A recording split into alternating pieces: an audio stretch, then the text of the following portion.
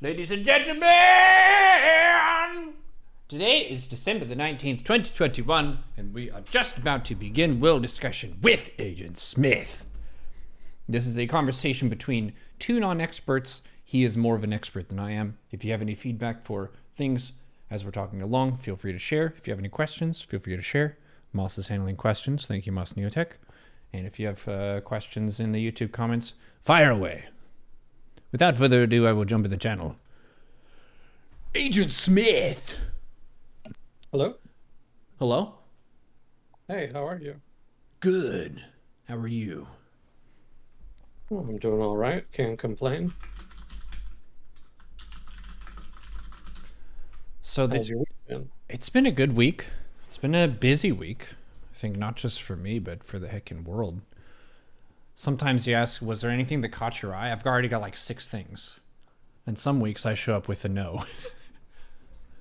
So that's pretty fun. Yeah.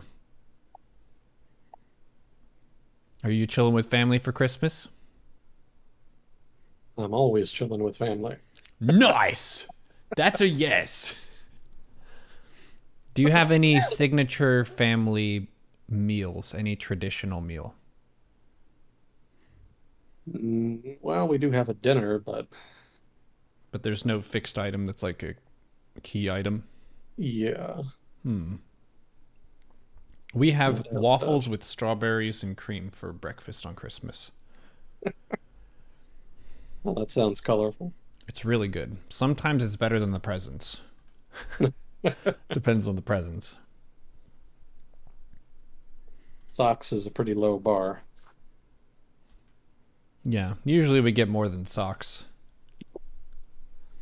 Depends on how well behaved you are, I guess. Were you good this year, chat? How good were you this year, chat, on a scale from 1 to 10? Everyone below a 6 gets socks for Christmas. But if you're below a 2, you don't get socks, you get coal.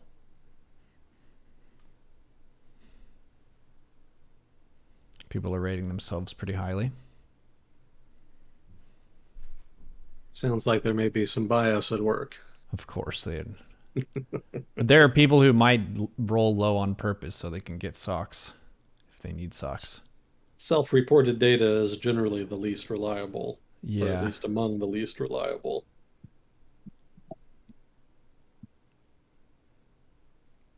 Someone's going to be playing Santa this month. That's an instant +1. Oh, So yeah, this week there was some big stuff that happened. We've been talking about Chile for a while now. Their constitution they're working on, and they just had an election, and the winner was decided. And the title where I read this initially said, "Leftist Millennial Wins." And they were like, does this person have a name too? Yes, it's Leftist Millennial the Third. But I guess the person this individual was up against was a fascist, or they were basically saying Pinochet, I think is the name of the guy, would have voted for him if they were still alive. So a lot of people, I think, couldn't in good conscience vote for him based on that. Maybe that guy thought that that was a good thing to like use as an edge. well, there's a lot of conservatism in Chile, so it's not as though he doesn't have some supporters, and there's been a lot of upset in the public about all of the protesting that's been going on and some of the rise in crime. So there was definitely a market for those ideas. And, he's not like a full-on fascist. He's just right-wing. He's definitely more on the right wing of the right-wing part of the spectrum, but I don't know that he's so far right as to qualify as being far right. It's not unusual in Latin America to hear conservatives advocate for previous authoritarian governments. In Brazil, they've got Jair Bolsonaro, who talks sometimes about how he appreciates the military rule, the period of Brazilian history where the military governed the country. And, there's similar sentiments are not uncommon on the right wing of Latin America's political spectrum. So it's not necessarily unusual per se. It would be more unusual if you said that they should go back to an authoritarian system. That would probably be much more of a break with uh, the average. Chat's asking a little bit about the relative political leaning versus for South America versus the world. So if this guy is called a leftist and he won, people in chat are saying that South America is pretty far right. Is South America more right than the U.S.? Oh man. So I'm going to give a really unsatisfying answer. And the answer is that it depends. So it depends on how you want to uh, label right or left wing, because how you kind of label them uh, depends on what kinds of issues that you want to use as your metric. So if you want to look at something like social policy, something like the role of religion in public life, for example, in that sense, Latin America is, on average, much more conservative than the United States. Um, in terms of economic issues, it tends to be more to the left, relatively speaking.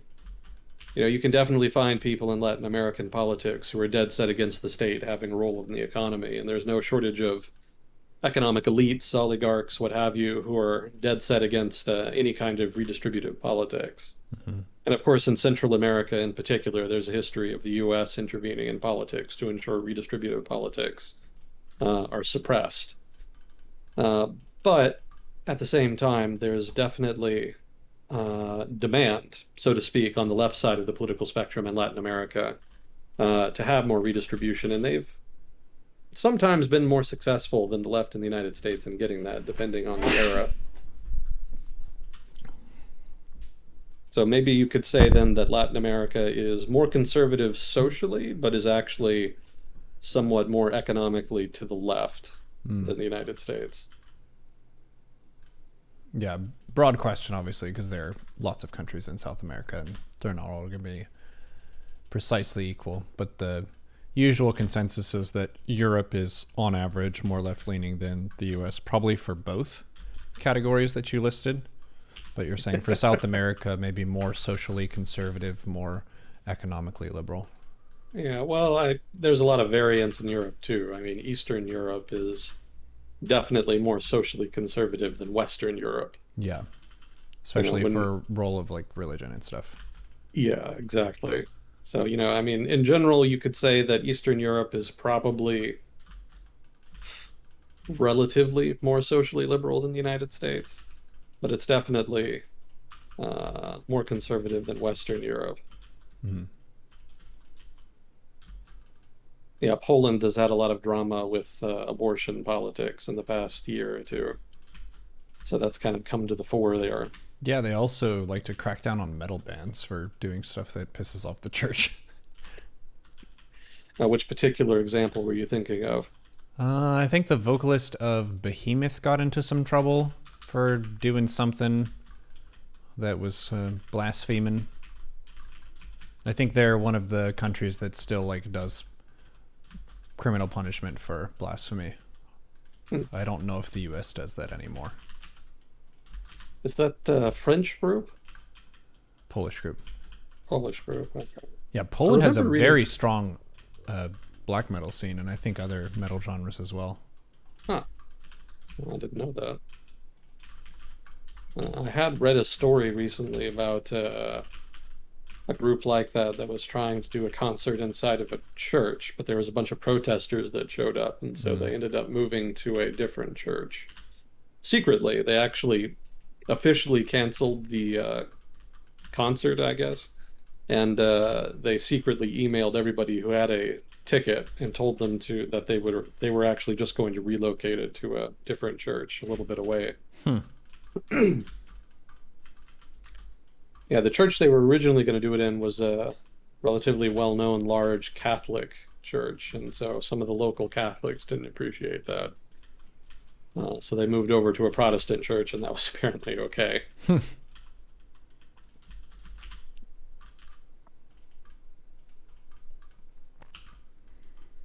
So that was the election thing. Congrats, Chile, on your election. And then another one that stood out was there was a Washington state senator who recently passed away.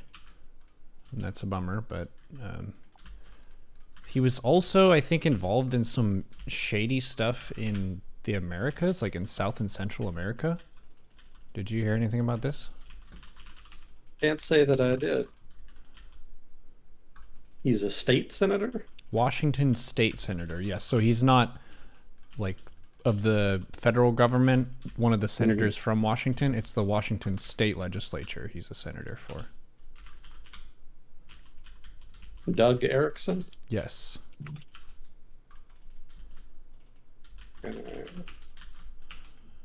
No, I hadn't heard anything about it. And I definitely hadn't heard about anything involving Latin America. Yeah.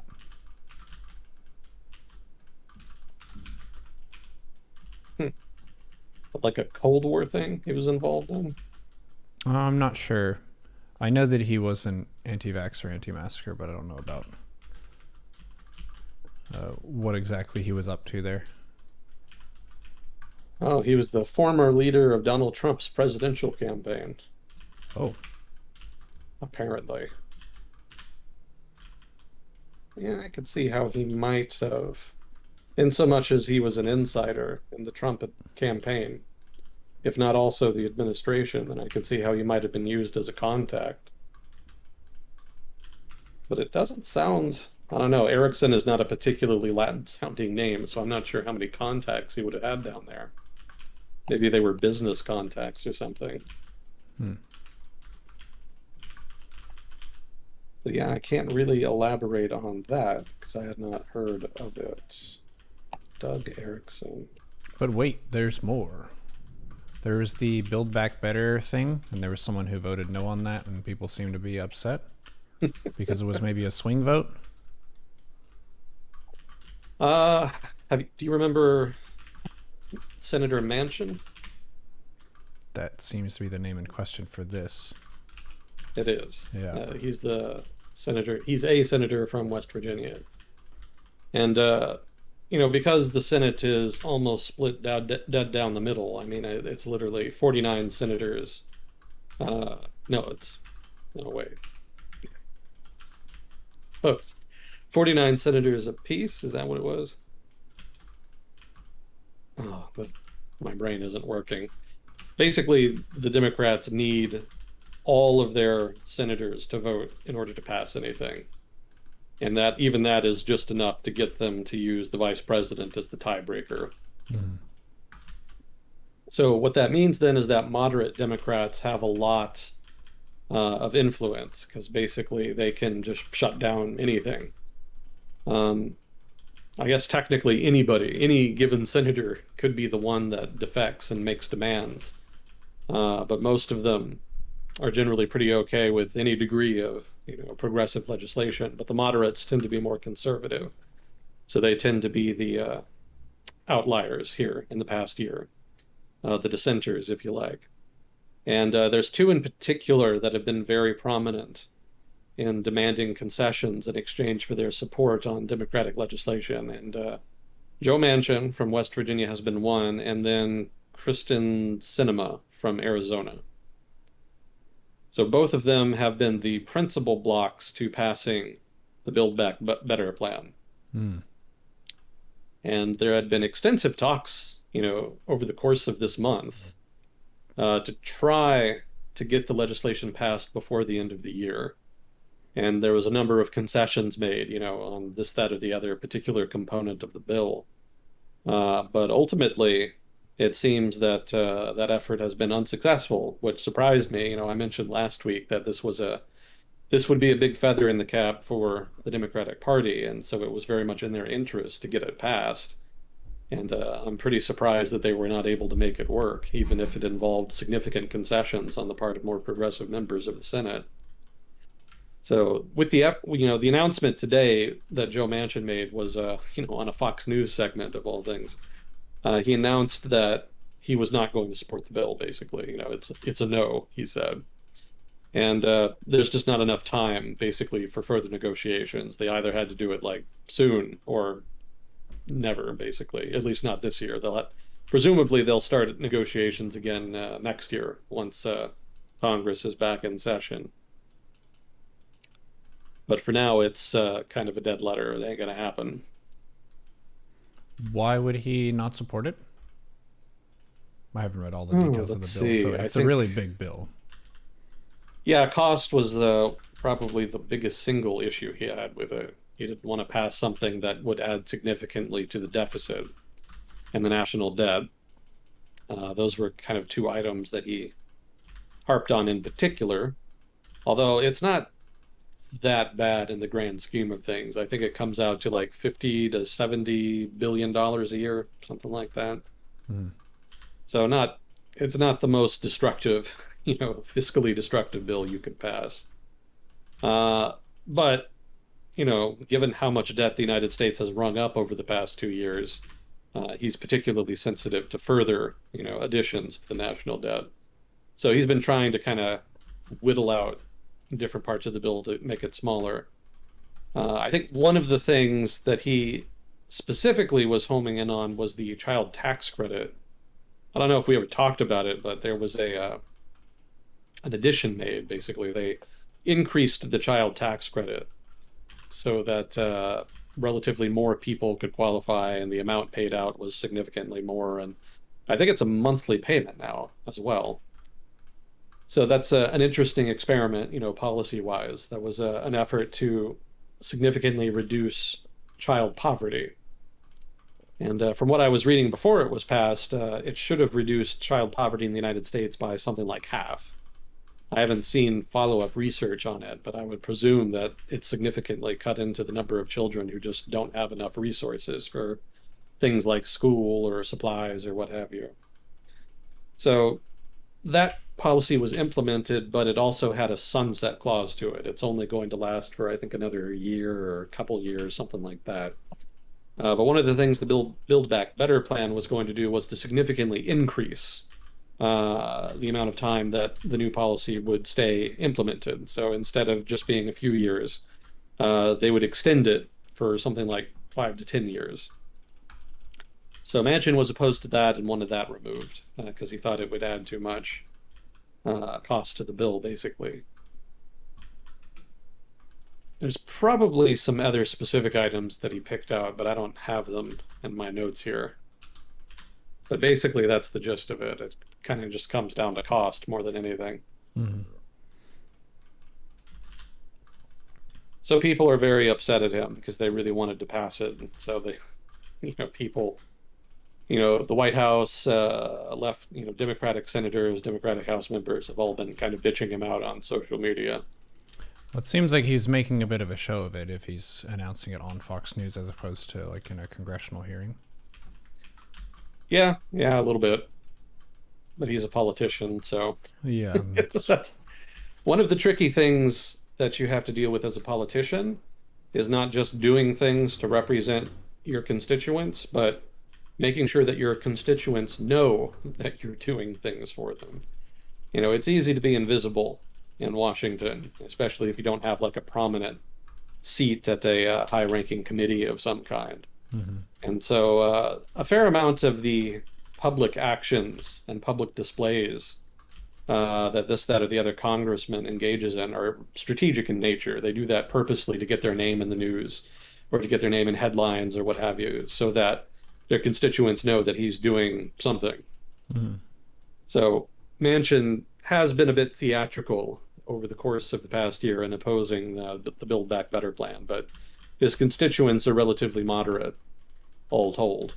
And so he's been trying to make sure that they know that he is using his influence in order to ensure that their preferences are represented in the policymaking process, and to ensure that he gets credit for that.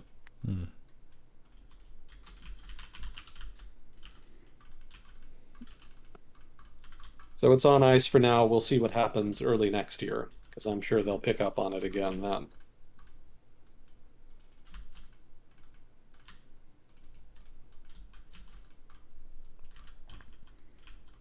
So Build Back Better.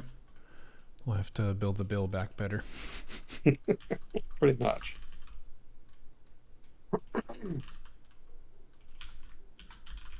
Yeah, they got the infrastructure bill passed, but Build Back Better is going to have to wait.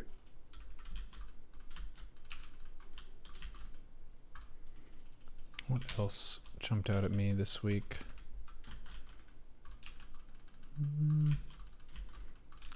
Just a fun headline. Over 50% of Americans don't want either Trump or Biden next cycle, which is pretty fun. Yeah, in American politics, there's a lot of dissatisfaction with the establishment and the status quo. So there's a very strong streak of anti-establishmentarianism right now. Mm-hmm. Unfortunately, it doesn't really have much of a vector through which to express itself. So it's kind of unresolved and doesn't seem likely that it's going to be resolved anytime soon. So there's a lot of demand for substantive change, but not a lot of understanding of how specifically it should be done. Mm-hmm. And until that bridge is gapped, there's probably not going to be much progress, and the public is going to remain, consternated.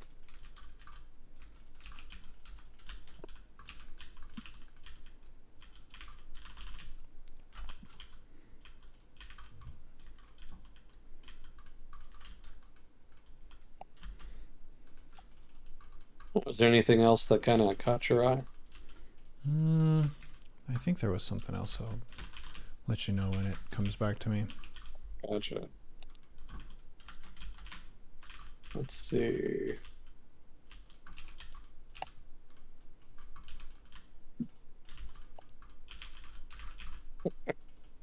Well, we had a couple questions. We can take a crack at those. Heck yeah. Let's see. What happens when a government doesn't get its next year budget bill approved? What are the consequences? Thanks. I'm guessing this is specifically referencing the United States, I would assume. Because really the answer to this question is going to differ pretty significantly from country to country.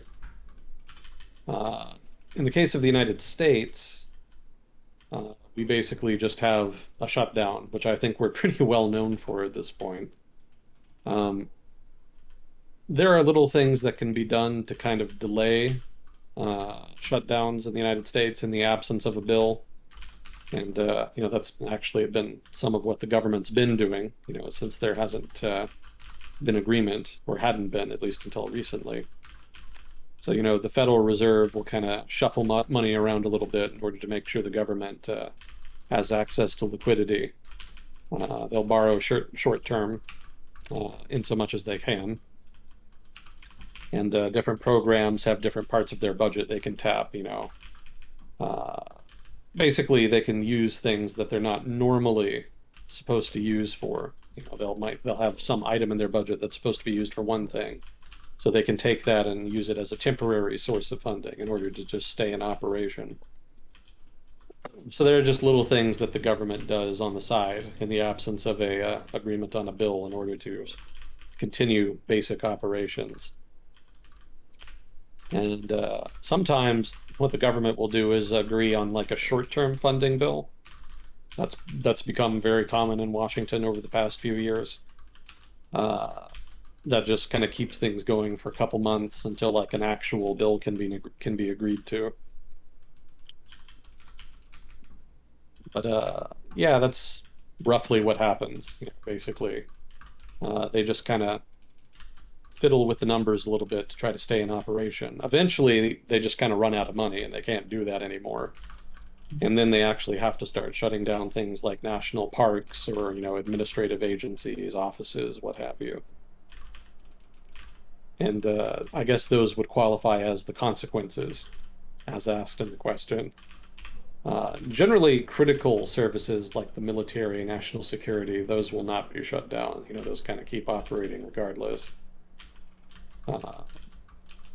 Although I think some intelligence agencies maybe will suffer some disruption. I don't quite remember. I remember reading something during the last shutdown about CIA officers having trouble doing their job. I don't quite remember the details, though. But yeah, everybody else will have like their hours cut, or maybe they just won't be able to come in at all, or, what have you.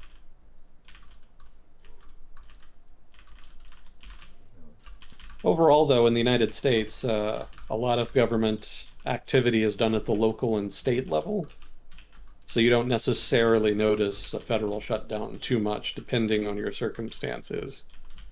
Like if you're a student trying to apply for a student loan or to get into college, it can be really inconvenient because the Department of Education frequently gets shut down. Inspectors working for the Department of Energy or the FDA or what have you. Sometimes they can't do their job as well, or maybe not at all. So obviously that has knock-on effects on the safety of the supply chain. But yeah, I think it's overall pretty intuitive. But at the state and local level, things kind of continue operating, so you don't have to worry about the stoplights not working or state level programs will continue to function. Yeah, it's not as intrusive as you might think to have the federal government not operating. Still not a good idea, but it does happen now and again, unfortunately. Now, in other governments, they basically have to have a budget done. So I don't know that it's even necessarily possible in a lot of other systems of government, because they'll just have legislation that kind of hardwires in the negotiation of a bill. Why do we not have to have ours? Because it's negotiated in the Senate. The Senate is solely responsible for negotiating tax revenue. Mm. And so as a result, it pretty much just begins and ends with them. Although the House does have to pass it too. But the Senate just doesn't have any rules in place that really require them, per se, to have it done by a certain deadline. It's just purely, they do it in a deliberative style, so to speak.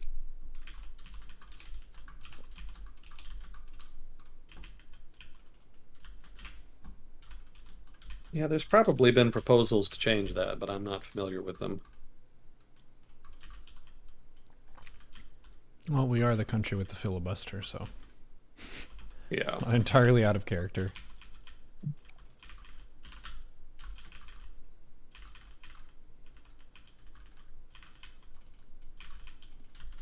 Yeah, it would probably be better if we did have some kind of deadline in place, but then there would be complaints about diminishing the freedom of action of Congress and impinging on their authority, which they don't like.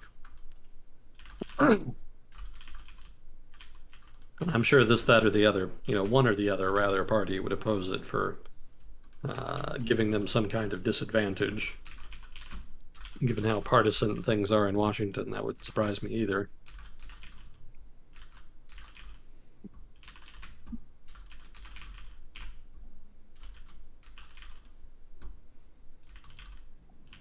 Let's see. Next question was, my question was going to be more along the lines of whether or not we will see real reform with Chile's new leadership.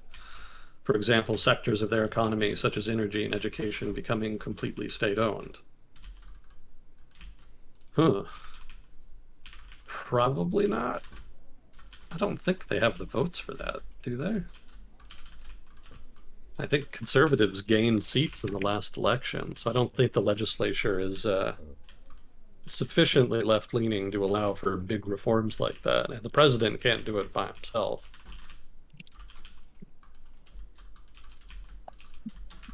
I'm curious. I guess I would have to read more specifically about how legislation is passed in Chile, because I'm not sure how big of a majority they would need to do something really dramatic like that.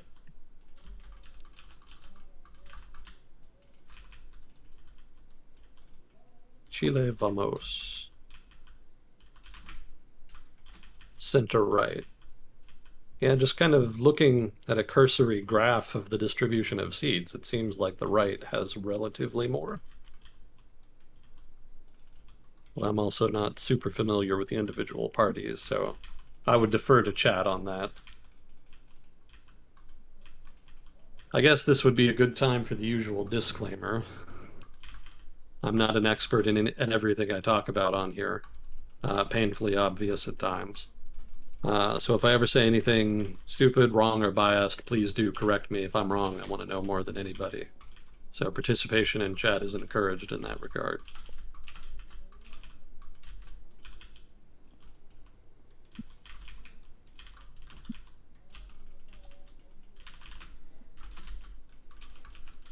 Yeah, as to whether or not significant reforms are likely in Chile, I don't know. I'm skeptical they have enough seats to make it happen, but we'll see. And the Constitutional Convention is still ongoing, so, they could kind of write it into the Constitution that they could do something like that. So it kind of depends on what the outcome is there. I haven't been following the Constitutional Convention super closely, so I'm not sure where the negotiations are at right now. I do know that the Constitutional Convention is relatively left-leaning, so it's relatively likely there's going to be a relatively left-leaning constitution once they finish anyway. But I don't know if they'll just go full nationalization of the energy and education sectors. It'd be interesting if they did. Not a little bit of drama happened the last time they tried. And we'll see how their luck holds out this time. What happened last time? Oh, that was Pinochet. Oh. Yeah. Yeah. Didn't go too well. That was President Allende was I don't know if he was an outright socialist or not per se, but he was definitely trying to spearhead a push to nationalize certain industries and to significantly expand the scope of government. And more than a few people on the right were upset about it. The CIA kind of went out of their way to try to exacerbate things by publishing inflammatory editorials in newspapers and, trying to pay people to go protest and that kind of thing. But there was a fair amount of legitimate opposition, too. I mean, conditions in the late 60s weren't that great. And I remember there being some issues with some of the implementation of some of the reforms that they were doing, running into problems as well. So the end result of that is basically Augusto Pinochet, who I believe was a general in the army. Something in the back of my head says maybe he was Air Force, but I think he was Army. But he seized power in the early 70s, basically, taking advantage of all the discord around Allende and those policies he was trying to implement. And then Augusto Pinochet was in power for 20 years after that. Late 80s, I think, is when he finally nominally stepped down. He never actually fully stepped down. He actually created a permanent seat in the Senate, I think it was. It was like a special seat just for him.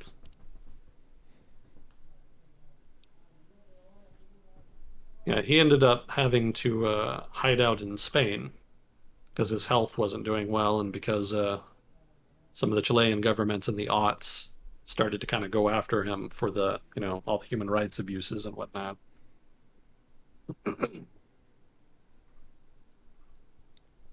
Oh, wait, maybe he was in Spain for medical treatment. Maybe it was the Spanish who actually were going after him, because I remember Spain was had the government that declared that they were going to enforce universality. Is that what it was? Basically, they were going to convict people for human rights abuses, regardless of whether or not the abuses in question happened in Spain. And I think Pinochet may have been one of the early people that they went after. My memory is super fuzzy on that. I think I do remember hearing about it in the news back in the day.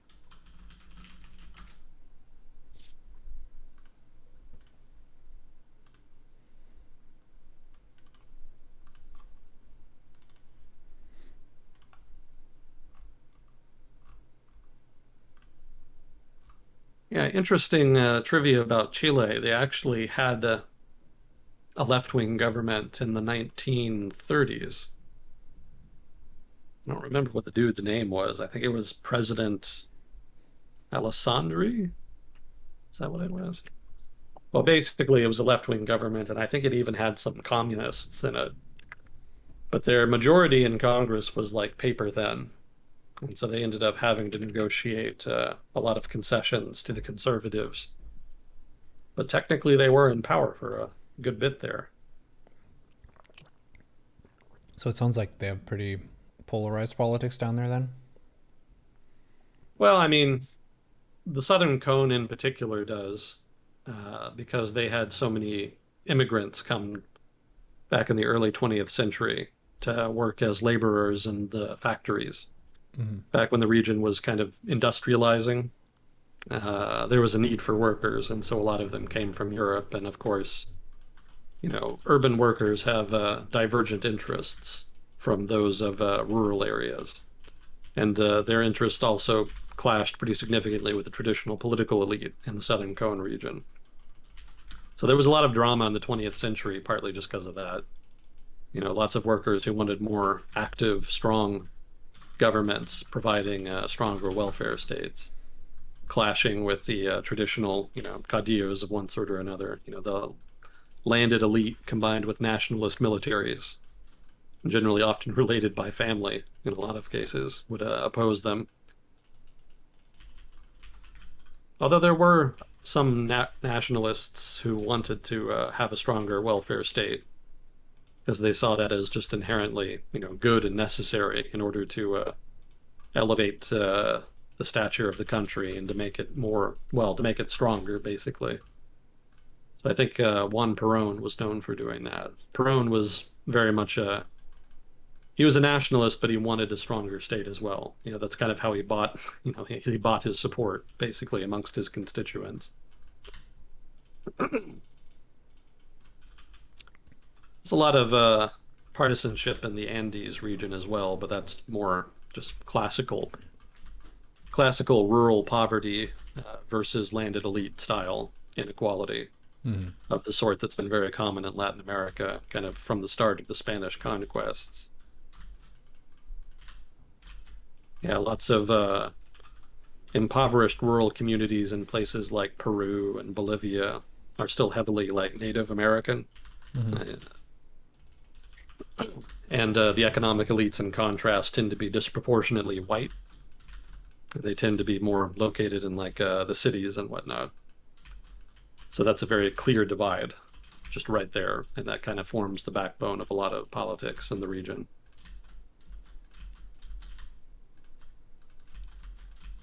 Colombia had some industrialization, so that did play some role there with their polarization. That's kind of what led to the Civil War, or at least contributed to it. So they've got a strong kind of statist / authoritarian streak, but they have a lot of the usual reasons for people to be more left-leaning or right-leaning, depending on where the voters live. Pretty much, yeah. I want to say, well, I mean, also in Colombia, there was not insignificant support for left-wing parties in rural areas, but that was more amongst like rural workers, if that's a thing, like ranch hands and other such people.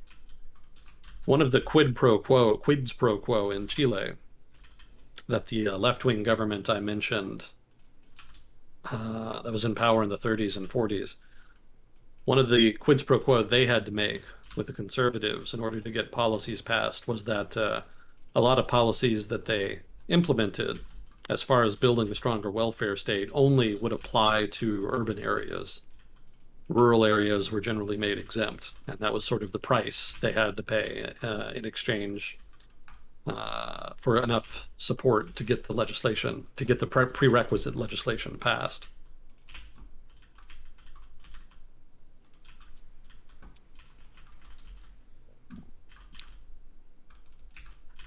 So there is some support for those kinds of left-wing policies in rural areas, but generally conservative politics carries the day frequently.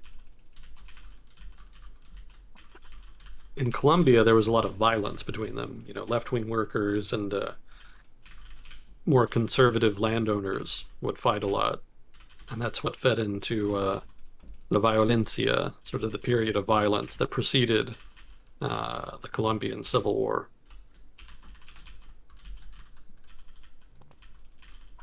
But there were also urban conservatives. They kind of spread it around. There was plenty of political divisions everywhere.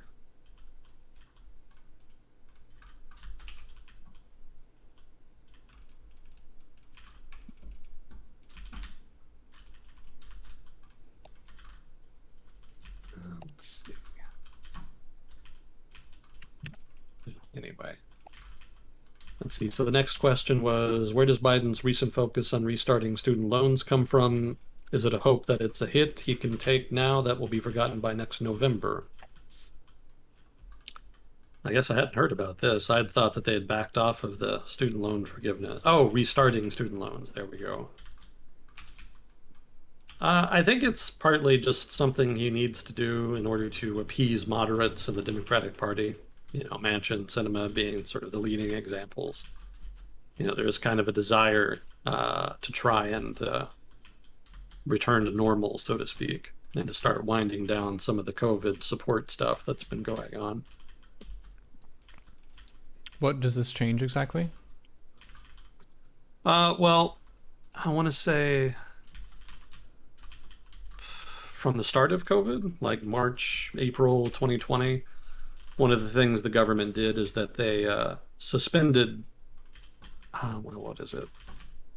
I think they put everybody's loans on deferment so that you didn't have to pay them, basically. Mm-hmm. The loans were not forgiven, but you also were not penalized for not paying. And I think they might have also wrote it such that interest is not added, because normally when you're on deferment, the interest basically is just added to your principal amount, basically the total amount of the loan. But in this case, I think they actually wrote it so that interest is not accrued in that way. So that rule has been in place for, I want to say, almost 2 years now. There's a similar sort of rule. I don't know if it's a state-specific one in Washington, but they weren't evicting people for a while for not being able to post rent, and they also didn't have late penalties if you paid your rent later than within the first 5 days of the month. Just a COVID-specific thing. Yeah. Yeah, there was a moratorium, basically, on I guess this isn't to do with payment of rent per se, but they had a moratorium on evictions. Mm-hmm. Which they tried to extend as much as possible, but I think it did finally expire a couple months ago. But yeah, there was a lot of protections implemented for renters in order to try to make sure that, you know, we didn't just have whole bunches of people getting kicked out and becoming homeless during a pandemic. Mm-hmm.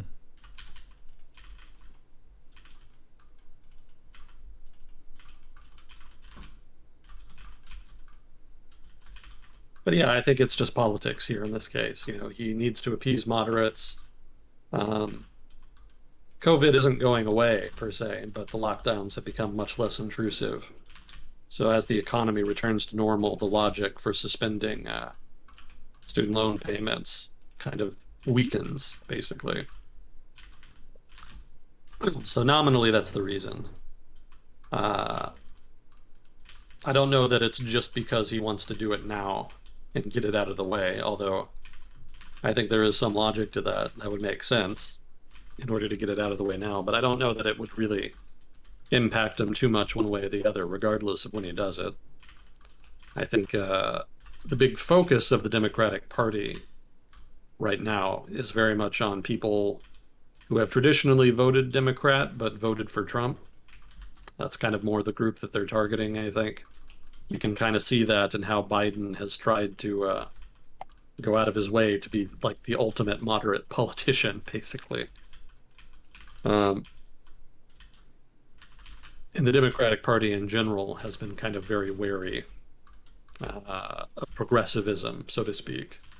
You know, you can kind of see how averse they are to doing super progressive legislative initiatives. And, you know, that was on full display in the negotiations over both the Build Back Better plan and the infrastructure bill.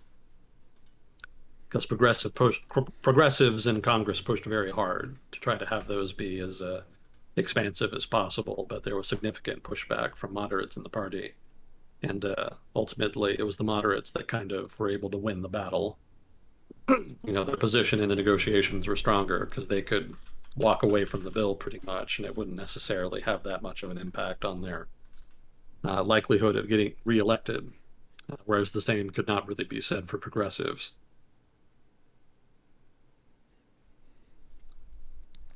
So ultimately, I think Democrats are going to try to appear to be as moderate as possible in order to try to win back some of the ground that's been lost to the Trump-style conservatives, Trump-style conservatism. I think it's coming to be called national conservatism. That seems to be the label they're coalescing around.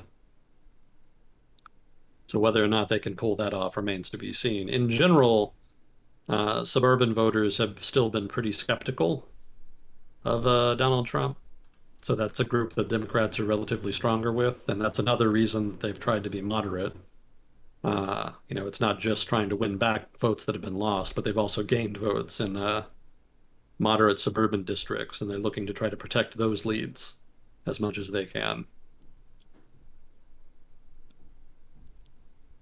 It's interesting. I feel like there hasn't been a left-leaning candidate who really captured the charisma side and was also able to capture the moderates. Because you had a Bernie Sanders who he got a lot of the spirit of the left all fired up, but he wasn't able to win the primary. And then Hillary seems quite similar to Biden in terms of being pretty moderate for a Democratic candidate. Yeah. Yeah, she was a focus group granted life by magic, pretty much. Just her politics were very much driven by data. And you could see that in her somewhat lackluster presentation. She talked a lot, but then never seemed to say anything. If you want to build a broad-based coalition amongst a multitude of different groups, it's really hard to be passionate in the things you say without aggravating somebody in the coalition. And the result is that the broader the coalition, the more watered down the statements tend to be by people trying to lead the coalition. And the Democratic Party is a pretty varied coalition, to put it mildly. Sort of residual union voters, ethnic minorities of one kind or another, and students and progressive urban professionals. It's not the most organic group. Chat's saying that Obama did that. Yeah, I'm remembering that his win was more convincing, I think. Yeah. And it didn't really feel like he was a compromise candidate. And like with every candidate, you're going to make a bunch of promises and not be able to deliver on all of them. But yeah, he was more clearly left than Hillary or Biden have been, with which both felt like they're sort of got 1 foot in the middle, 1 foot in the left. Yeah, Obama had the advantage of running after the second term of the Bush administration. Right, so people were probably kind of tired of that. Yeah.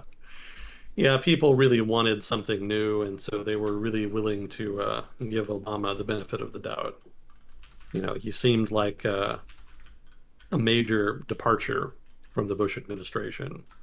And so people all across the political spectrum really were pretty excited by that. Well, obviously, other than sort of the right wing of the political spectrum anyway. Mm-hmm. But I think center-right people also were generally pretty favorable towards Obama. So center-right, center-left, left-wing. Ended up disappointing a lot of people in the long run, but some of the expectations were set quite high. Yeah. Owing to the circumstances. So probably inevitable. That's the tricky thing with being charismatic too, is if you get people really fired up and you can articulate a lot of good things that could go through, then it's going to seem a little bit more sparkly and heroic than it'll end up being at the end of the day. Because the U.S. government, and this is a common mistake that people make on a regular basis, they overestimate the responsibility and power of the executive office, which has, to their credit, gotten relatively more powerful over time. But it's not as though someone can be elected president of the U.S. and then just completely shift the direction of the country and start driving really hard in that direction, because you've got constant fights in the legislature, and then the Supreme Court is kind of doing its thing. So the power is checked and balanced quite a bit. Yeah. Yeah, the first 2 years of the Obama administration is basically where everything happened. And after that, not much. Which is pretty common, right? Because that's the honeymoon period where people are... Basically, the president hasn't had the great opportunities to fuck up yet. Yeah. So they're not on the public's bad side. And if they want to get anything done, then that's the time to do it. Yeah, that's the time when they're the most popular. They've got, the election mandate to work with. And, I don't know the data, but, generally, if the president wins, then his party gains seats in the same election. So generally, he has a stronger position in the legislature to work with as well. Mm-hmm. So for the first 2 years, they did things like Obamacare. Well, they did Obamacare. that was sort of the big one. That took like a year of negotiations. I'm sure there was some other stuff that they did, but I feel like they spent all their political capital on that. Yeah, they came really close to getting it done, I think, before 2009. No, 2010. They wanted to try to do it in 2009, but they ended up having to pass it early 2010. And the original version of the bill was only failed because of Ted Kennedy. Because of course it did. Ted Kennedy was diagnosed with, had already been diagnosed with brain cancer. And so he was very sick. But he just happened to die, very soon before the vote was to be held. And that was basically enough to scutter? Wait. I forget the word I'm trying to say. Scuttle? Huh? Is the word scuttle? Maybe that's it. But that was enough to scuttle, if that's the right word, the bill. And so they had to renegotiate it. Chat help. And that's where the famous by-election was held, wherein Ted Kennedy's seat was filled by a conservative. I think his name was Scott Hannon, something like that. He'd been a model, so people kind of made fun of him a little bit. But because the GOP picked up that seat, they had to make a lot of concessions to Scott Hannon in particular, I think. And so that's how we ended up with Obamacare as it is today. There was some weird stuff in the original version of the bill, so maybe that's for the best. I think they were originally gonna... I think one of the agreements they had to make was that they were going to have the federal government pay all of the medical bills for people in Kansas. Something really bizarre like that.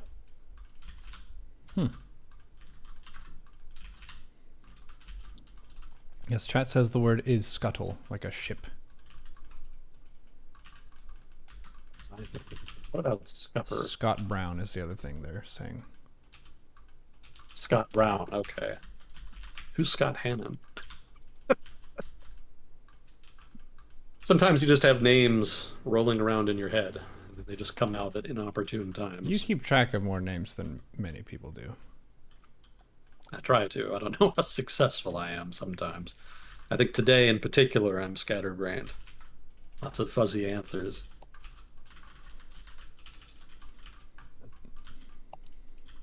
Well, scupper is a word. It has to do with ships, though. Prevent from working or succeeding. There you go. So you can use scupper. I think maybe that's what I was thinking of then.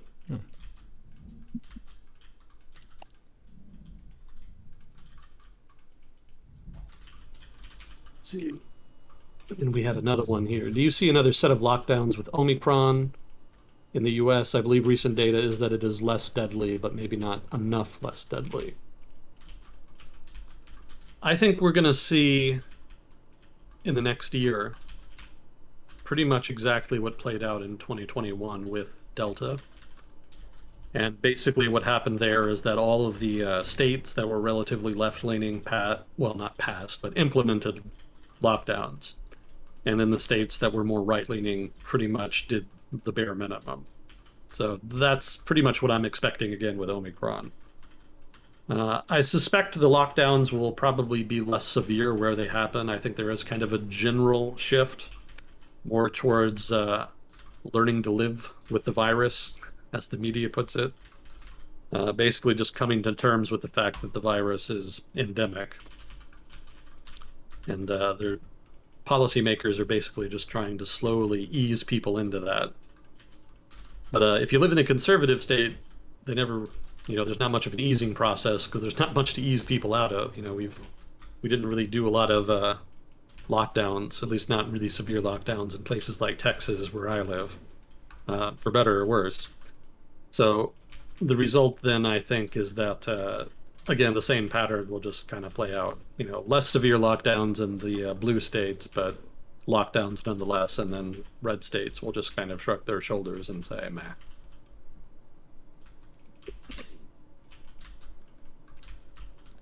Yeah, I don't even necessarily know that the data matters that much to that.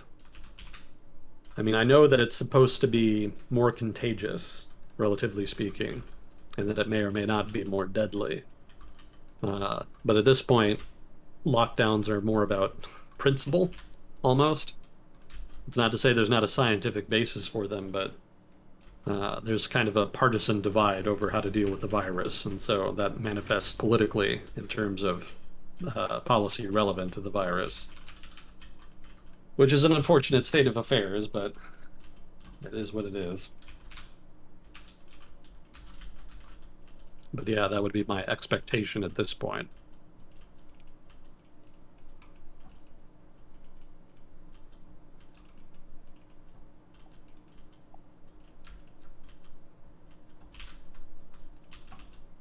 Was there anything else you kind of wanted to touch on? Did you remember the thing?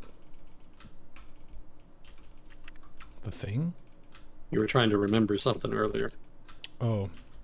No, not yet. All right. But if it comes to me, I shall alert you. Thank you, sir. Let's see. Well, I did have some notes drawn up, just kind of briefly reviewing some stuff that happened in 2021. Because there were some trends and stuff we'd kind of been watching at the beginning of the year. One of those had to do with just how much Donald Trump would still maintain his influence over the Republican Party after he lost the 2020 election. And that's something that people in the United States and people also outside of the United States were very interested in. At this point, there's some question about, after Trump was elected, in foreign countries outside of the United States, there was some question as to whether or not Trump was like a permanent phenomenon, like whether he marked a permanent change in U.S. policymaking, or whether he was more just a sort of weird outlier, basically just a short-term phenomena that would kind of burn out and then things would return to normal afterwards. So he did not win re-election. So that lends that's evidence that it was more of a short-term phenomena, but it's always possible he could come back, or that somebody like him could come back and win office. So at this point, outside observers are really looking at just how much influence Trump still has and how much that influence ebbs or increases over time in order to roughly gauge how likely it is that Trumpism, so to speak, is going to determine U.S. policymaking in future.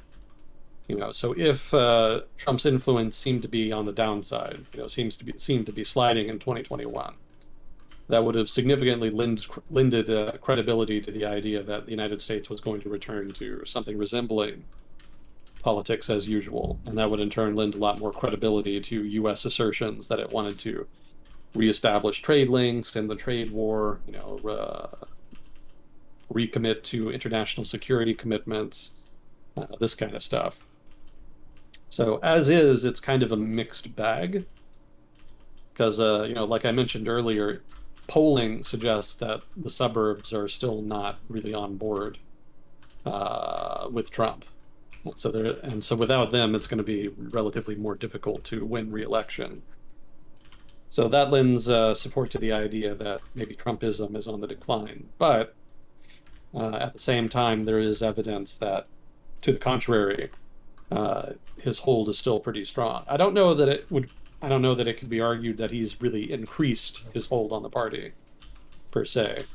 But it hasn't really gotten a whole lot weaker either. And we've kind of seen that with the drama around the Congressman Boebert. We saw that with the push to have Liz Cheney removed from her seat in Congress. That was an inside job, basically. That was a fight within the Republican Party. You know, Liz Cheney has been very critical of Trump from the start.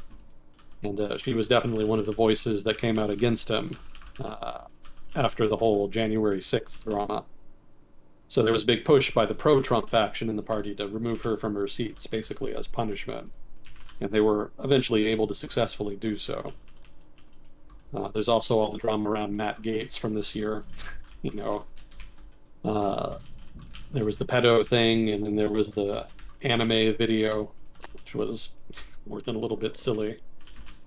But he hasn't really quite been punished to the degree some of his detractors would like.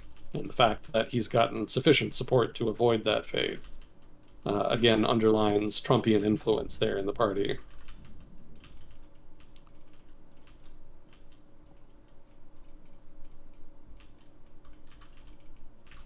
Yeah, some more evidence against Trump influence in the Republican Party. There was the Republican Party winning the governorship, well, the gubernatorial election in Virginia, which was a surprise because it was expected that the Democrats would be able to pick that up. And from what I remember reading, that was largely a win predicated on suburban voters. So this sort of suburban swing voters were able to kind of change the outcome there. But the Republican governor in question, well, the Republican candidate for governor in question, did not run a super Trumpian campaign. So that's the significance of the election. Republican governor was able to pull out an upset victory, but he did not do it by being super Trumpian in his policy platform. He very much ran a moderate center-right campaign. So that lends evidence to the Republican Party trying to use as its strategy going forward a more moderate center-right suburban-centered political strategy in order to win office. And if that sounds similar to what I mentioned as far as the Democratic plan, that's no accident. You know, it's very much what both parties are kind of focused on, I think, strategically speaking. Meanwhile, you know, they've got their respective fringe bases that they're trying to kind of appease with the usual sorts of, you know, agitprop in the media. Whether or not that's going to be sufficient to prevent them from defecting is unclear, but for now anyway, it seems like both of them are going to stay loyal. So that's my expectation for 2022, and more specifically with the 2022 midterm elections that are going to come up at the end of the year. I think that both parties will try to focus on moderate suburban voters, but will be severely tested by the more fringe members of their respective parties, both in and outside of Congress. So whichever party can best corral their fringe, basically, I think will have a big advantage in the election.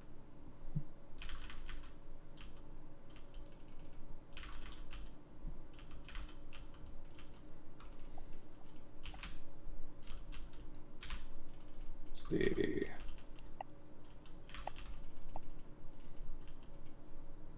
Crime's been going up. That was another phenomena. I don't think it's ever been fully explained. It's probably a lot of different factors, but whatever the determinants, in general, crime in the United States has been on the uptick. And that kind of bucks a long-term trend in which crime had been falling substantially. So that's an unfortunate change there. But it's relevant in so much as it influenced politics. You know, the Republican Party has very much tried to exploit that in order to make the case that the Democrats are the party of defunding police and that the increase in crime must be some kind of outcome of that. Wouldn't that be kind of normal with COVID putting economic pressure on people? Yeah, that's kind of the intuition. But there's also been a lot of programs to try to help people through that. And some of it also has to do with actual reforms that have been implemented during COVID as far as not arresting people. You know, like San Francisco recently reversed one of its policies in which they were not arresting like shoplifters because there had been all of the, you know, the high profile shoplifting raids basically. So that was something they did, and that obviously incentivized crime. And in New York, one of the things they did, you know, keep in mind these were well-intentioned policies. You know, they were trying to thin out the number of people who were detained in prisons in order to mitigate spread of the virus. So nominally that was the objective there. In the case of San Francisco and in the case of New York City, which I believe did the bond reform. So basically they did not go after people who were out on bond, or they stopped. No, I think that's what it was. They stopped doing the whole bond program. Somebody from New York City would probably know this better than me. I'm having trouble remembering the details. But basically the gist of it is that without the bond incentive to show up to court, there was a lot of people that were not basically being prosecuted and being sent to jail, with a corresponding, you know, predictable impact on crime, presumably anyway. So there definitely were policies implemented during COVID that likely anyway, exacerbated crime in terms of weakening enforcement. So that also would have been a factor. But yeah, economic hardship, you know, definitely would have played a role as well. And I remember during the summer, one of the explanations is that crime just kind of always goes up during summer. So some people were saying the rise in crime was probably just that, and that maybe it was just going up more than usual, but would go down later in the year. But then I don't think it ever actually did, if I'm not mistaken. So I don't think that explanation necessarily holds water anymore. Yeah, I've heard that there's just a general correlation between outside temperature and crime, where if it's warmer, people commit more crimes. If it's cold, people are like, you know what? Let's commit crimes. Actually, it's cold out today. Screw that.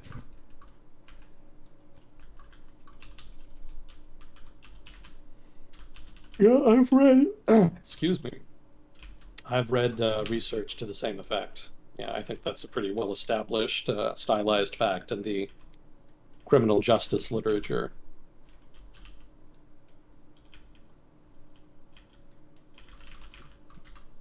I'm trying to remember some of the other determinants, and they're just not coming to mind.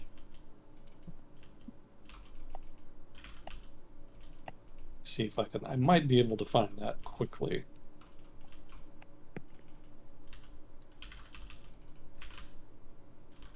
Let's see.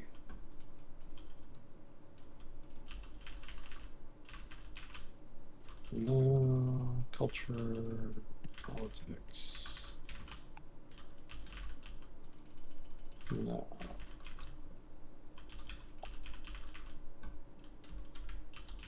Don't see it.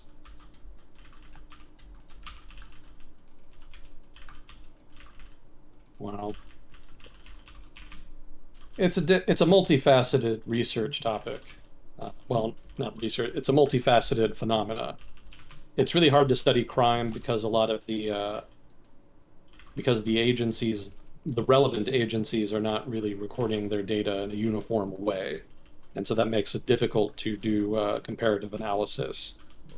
You know, I mean, in the United States, law enforcement is done by, I think, literally thousands of local law enforcement agencies, which have overlapping authority with state-based law enforcement agencies and also federal law enforcement agencies. So there's a lot of different entities whom are participating in the enforcement of the law, and getting data from all of them in the first place can be difficult since they don't all release the same sets of data.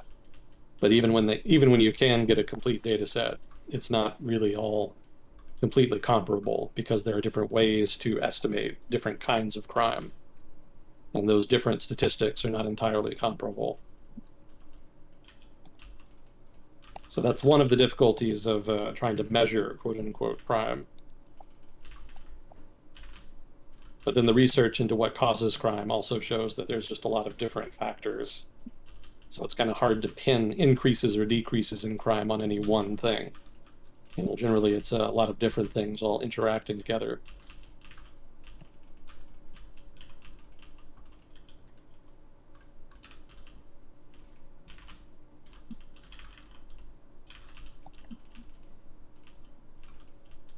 Yeah, I'm not seeing.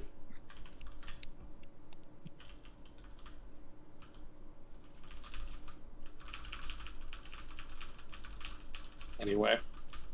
Yeah, it's probably increasing for a lot of different reasons. So we'll see what happens as far as where the trend goes, whether it continues to rise or whether it falls. One would think it would fall in winter, but I don't know that it necessarily did. I would have to look at the data to know for sure.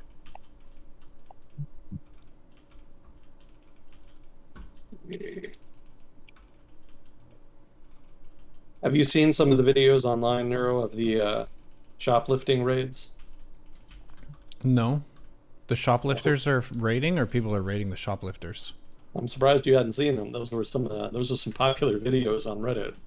Are they funny? Yeah, they had I guess I could show them. Let's see. San Francisco is, I think, the main one that I remember watching. Well, basically, what are probably gangs or maybe organized criminal groups will just get a large group of people together, and then they'll just rush into a store, grab a bunch of stuff, and then leave. And there's been a couple videos like that.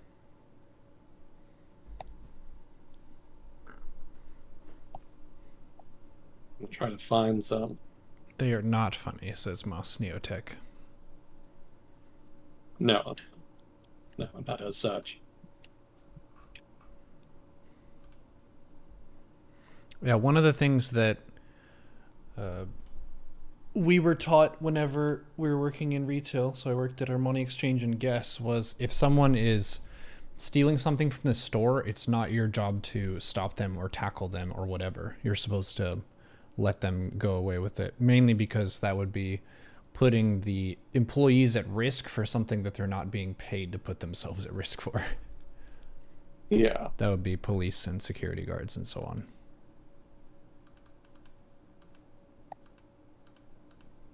Let's see.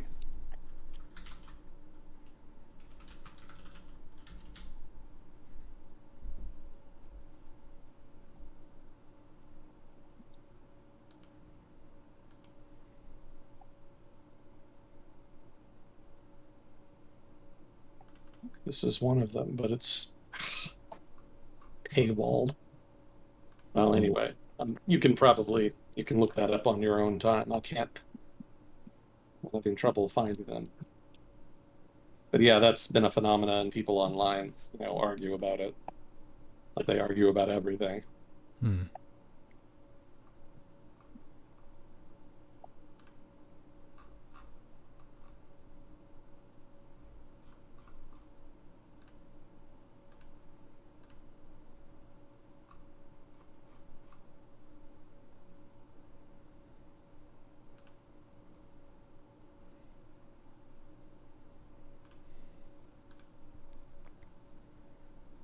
Guess this is one of them.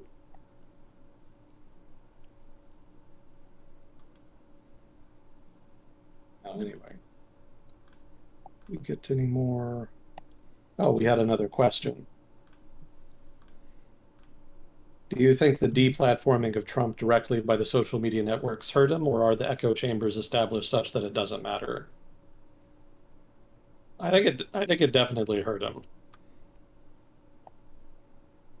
Because I think one of his big political advantages was just his ability to stay in the news cycle and to paint himself as sort of the antithesis of Democrats or the left, or however you want to characterize them. I remember reading that his administration, specifically his media team, went out of their way to try to design the way that they interacted with the media in a way in which they would basically run it like a reality TV show. You know, the idea was that they would try to every day portray Donald Trump as fighting and defeating some kind of opponent.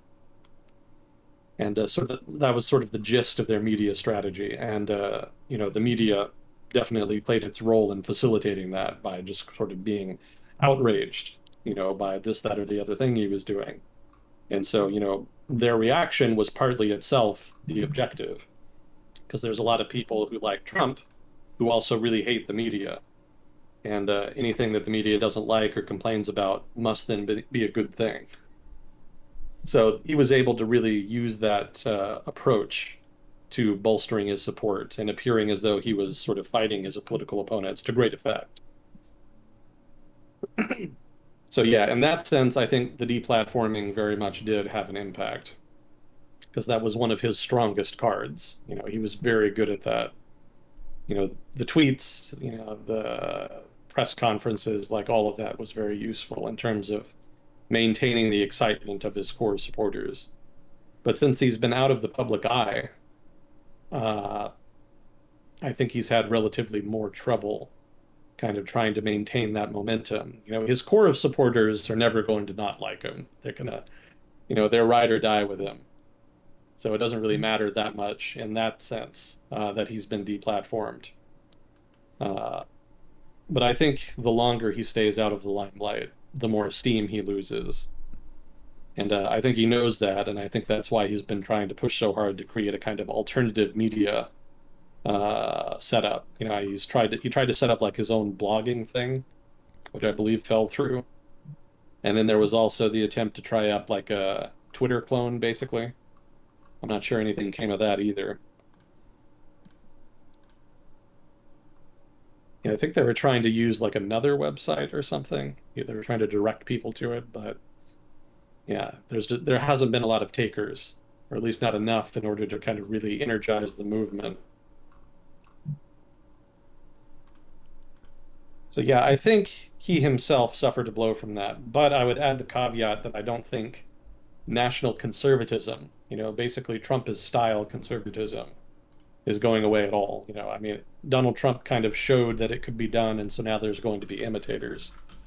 Whether or not those imitators will be as charismatic as Trump or will be as able to mobilize those voters is an open question. I don't know that that's inevitable. It could be that there's no Trump like Trump.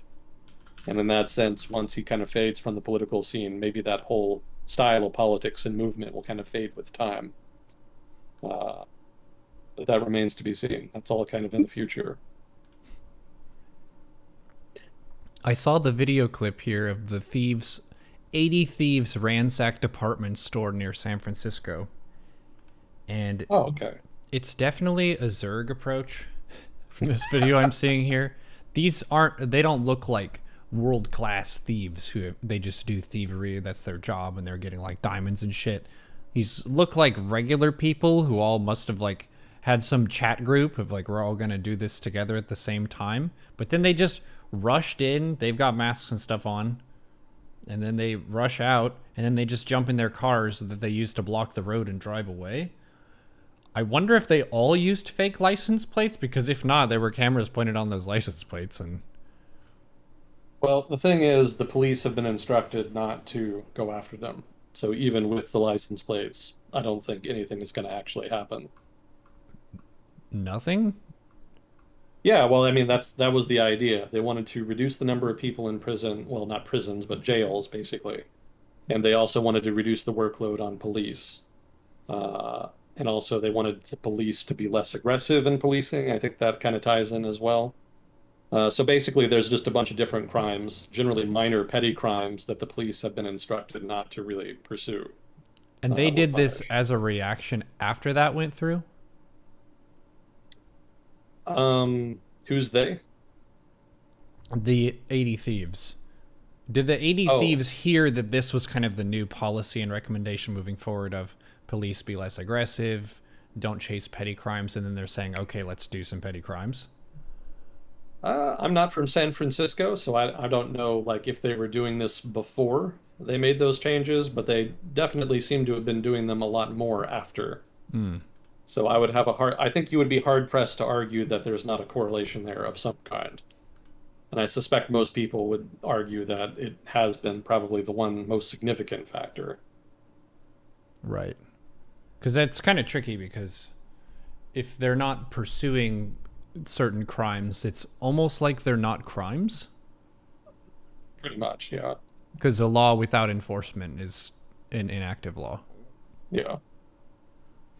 That's But like silly. I mentioned, the mayor of San Francisco came out recently and said they were going to start changing that. So I suspect they're going to crack down pretty soon.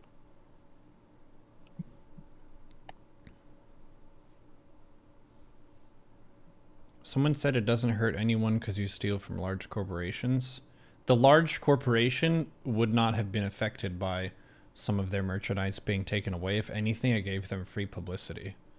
So yeah, that statement doesn't really hold too much water. It makes their store look desirable too. So there's other stunts that companies have done for movies. Like I was reading one about, for the new James Bond movie, they needed to make the roads like really slick, or maybe it was sticky or something. They needed to do something to the roads. So they dumped like $1 million of Coca-Cola or something on the road, when they could have just used water with food coloring or sugar water or something like that, and it would have been way cheaper, but it was worth it for Coca-Cola to do the stunt. So in this case too, maybe the people who are rushing in, they think they're sticking it to the man or something, when that's straight up going to backfire. Yeah. Just don't go to the store. You're still going to the store, and if anything, you'd probably stick it to the company more if you just bought it like a normal person than if you put them on the news. It would be interesting to get some stats from this, like what is the average theft amount of each of these 80 people? Because if it was just a run in, grab stuff and get out, they're not going to have like tons of super valuable stuff. It's basically going to be what each person can carry with their hands.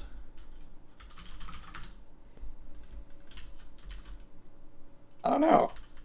And now I'm thinking of like, what was their loot distribution method?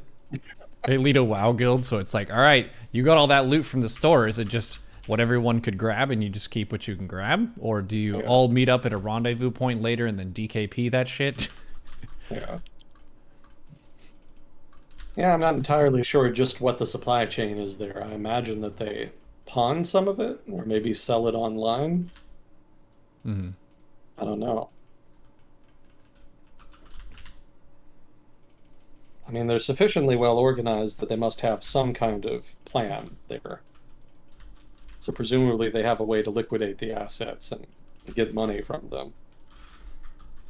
But I don't know what that would be.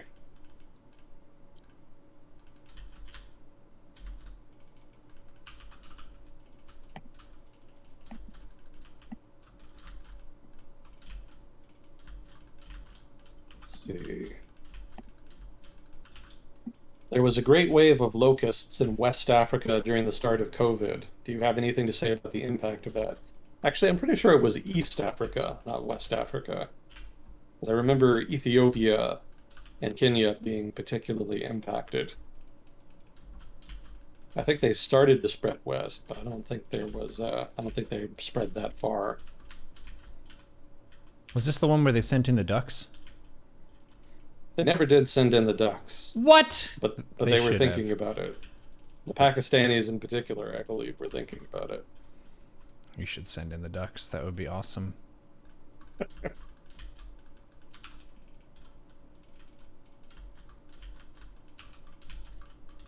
We had a fun conversation with that one many episodes ago. So basically you've got unusual amounts of locusts that are just rolling in and messing stuff up. And then you got to think, like, how can we get rid of these locusts? And a lot of people would say, well, you could use bug spray, but that's bad for the environment. You could use ducks, because ducks eat locusts. And that's a genius move. Until the ducks get overpopulated. And then you've got to find what is the natural predator of ducks and just airdrop in a whole bunch of whatever that is. Get some giant condors from South America or something. They could take out some ducks. There you go.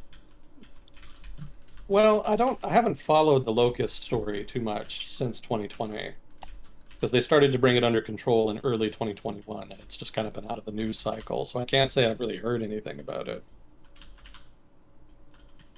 I would assume that it's not that bad, or that it's been, corralled. I think somebody sent me a map here in Discord, and there seems to still be some locust activity, but I don't know if that's unusual, because I think it is partly seasonal.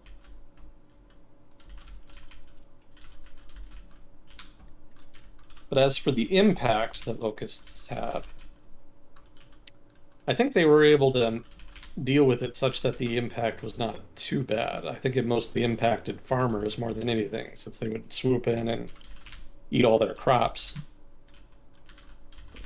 And I don't think I ever remembered reading anything about mass starvation in Ethiopia or anything like that. So presumably they were able to contain it, at least to that degree. Yeah, I think they pretty well handled it, pretty much. It was just really massive, so it was very difficult to do, but I think they did end up sufficiently dealing with it that it didn't end up having quite the dire economic consequences that it might have.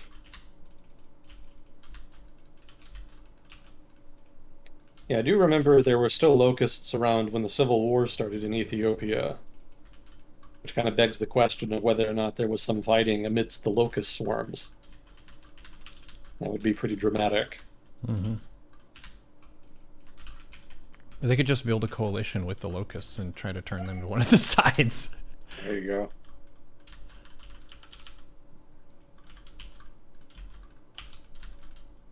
Yeah, I guess I don't have a whole lot to add to that.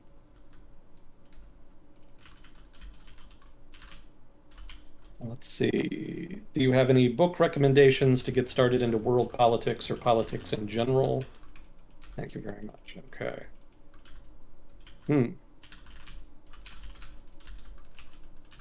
Gosh, most of the stuff I learned about politics, I just learned in college.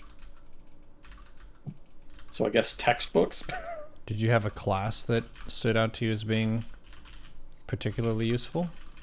Not any one class. I mean, I learned about institutions when I was in grad school. I had a class on that. I had a class on the politics of China, for example. When I was an undergrad, I had a class on the European Union.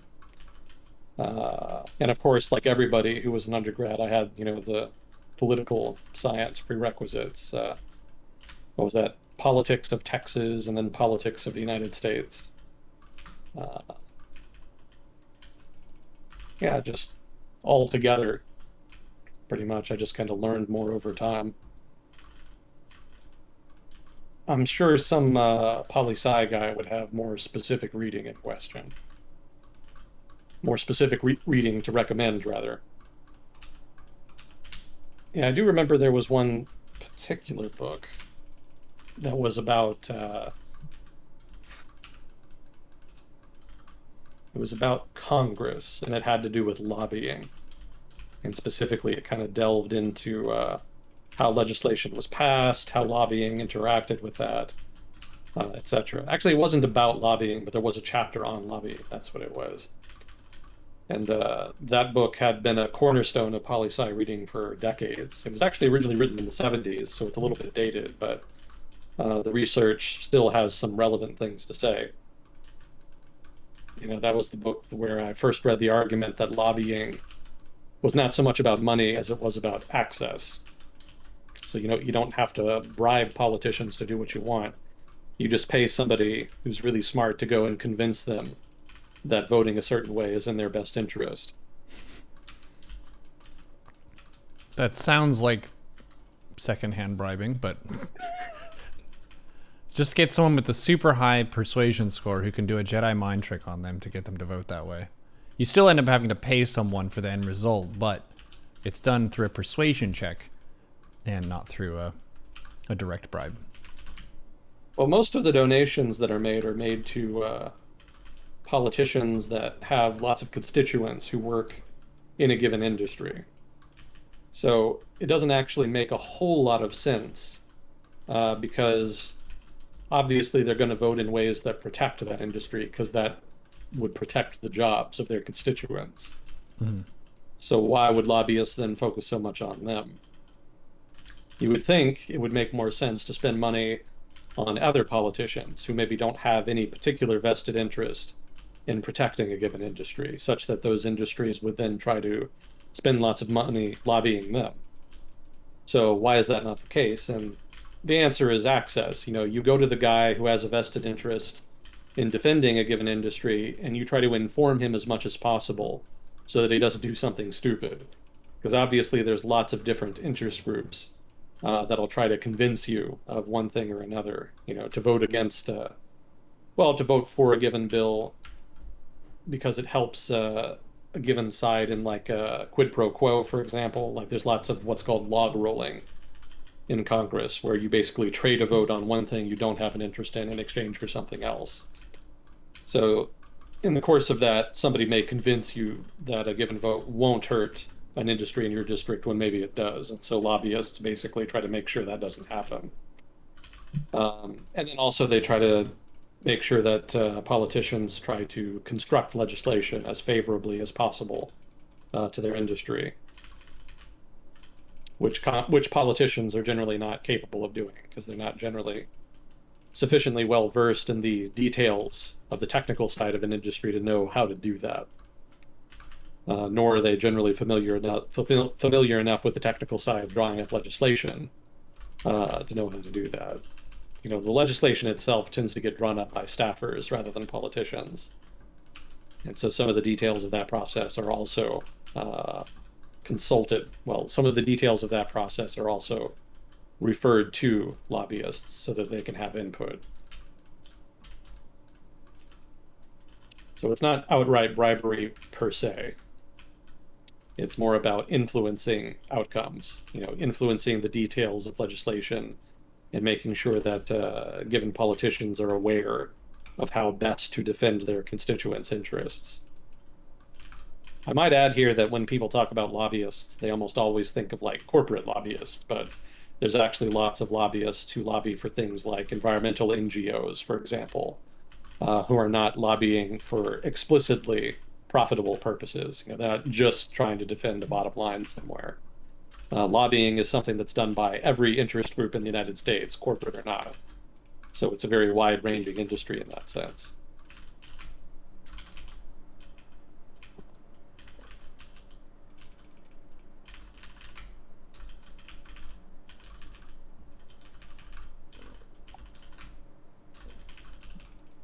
I guess that doesn't do a very good job of answering the question. Political books. I need to read something other than textbooks. I could have something better to recommend people. World politics. For world politics, you might try something by Henry Kissinger, which is going to be a controversial recommendation. But he wrote a book, I think 20 years ago, that kind of breaks down a lot of the leading issues at the time anyway. But he kind of breaks them down in a realist way, which kind of illustrates the realist school of thought pretty well. If you really want to learn more about world politics or politics in general, I don't know that books are necessarily the best way to go. If you really want to learn more about them, you can do something like subscribe to newsletters and, read articles on websites that specialize in given issues. If you just follow something like Politico, for example, every day and try to read some of the more in-depth articles there, you'll learn something just from that if you do it for long enough anyway. And you would try to avoid the clickbaity stuff. Even relatively partisan outlets will produce pretty good content. They'll generally kind of editorialize it in a biased way, but some of the technical details that they slip in are pretty useful.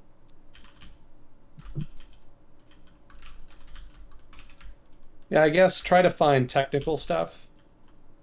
If you can find information on that, that's generally better. So like information on polling, for example, is pretty useful, and polling information, because that's the kind of data that drives decision making within the political parties, well, just any political party, really. So if you kind of know that, then you'll know the kind of information that they're looking at, and you can kind of better form an idea of how they're strategizing. So, like I talked about before, in general, the polling shows that suburbanites kind of lean away from Trump. So that with that kind of data point, how would you strategize a political campaign? So you can kind of analyze the things that the political parties are doing with that in mind.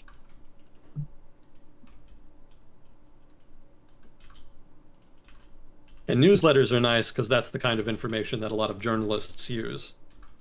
Obviously they have personal contacts and a lot of experience to tap, but newsletters are also pretty useful.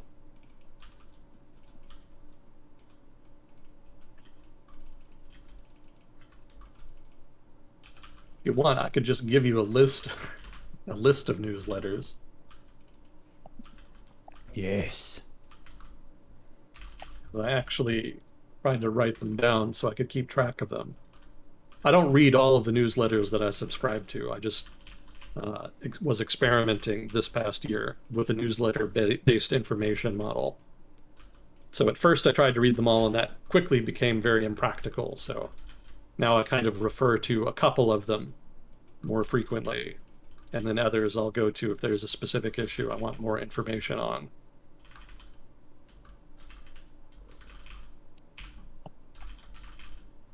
Newsletter.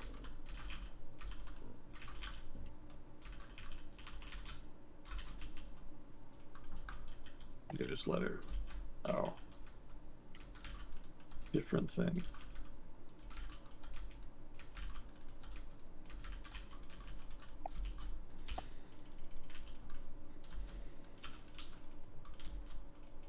Well, if I could find it, I would anyway. Oh, there it is. No. I have a lot of notepad files. It's a good program. I still use it. It's a no-nonsense approach. Does one thing well. Yeah.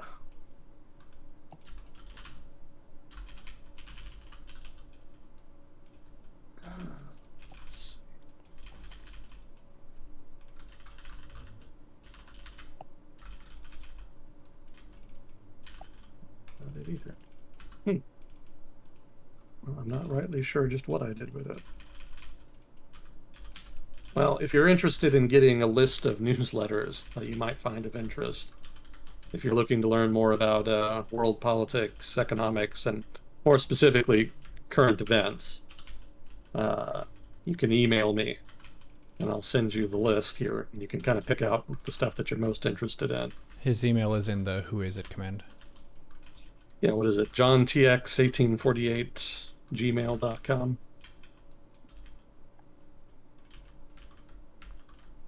That's gonna bug the hell out of me. What did I do with it?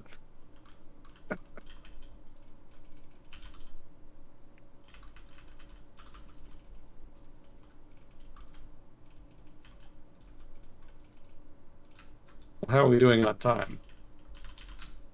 Got a good 45 minutes to an hour. 45 minutes to an hour.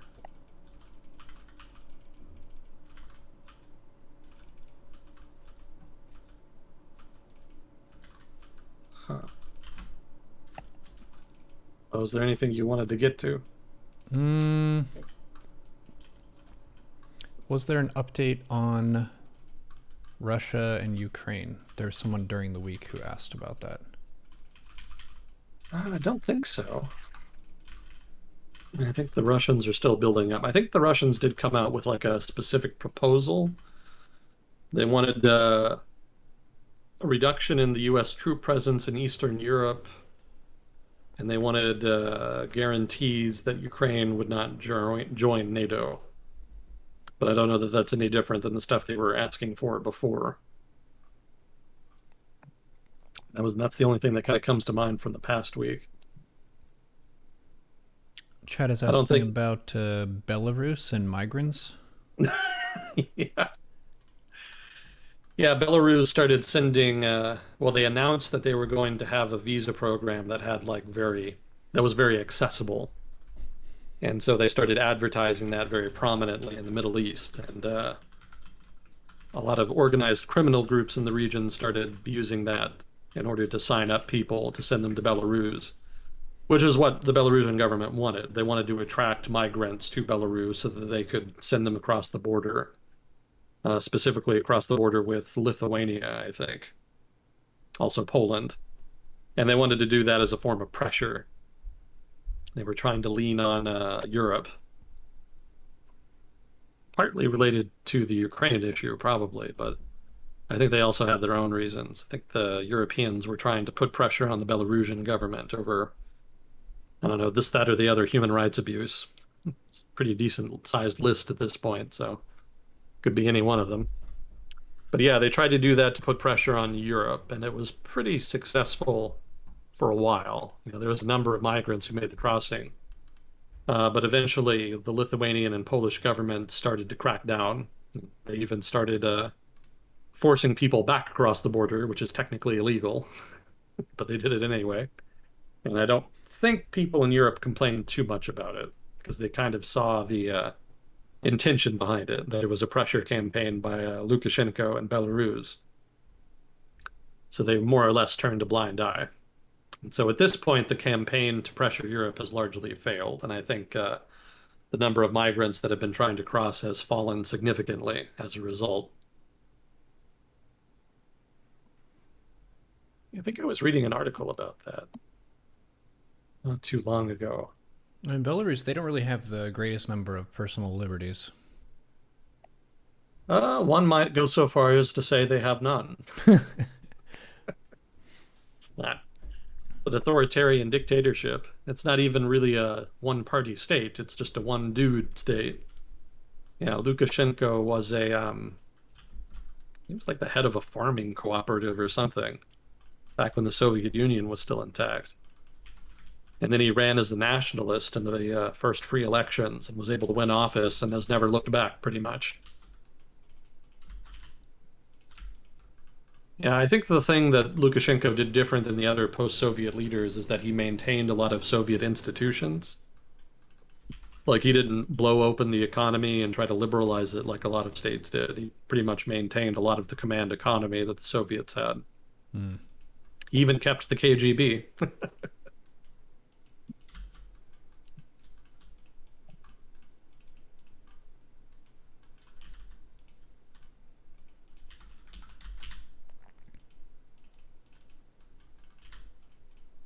Clinging more tightly to the property of inertia.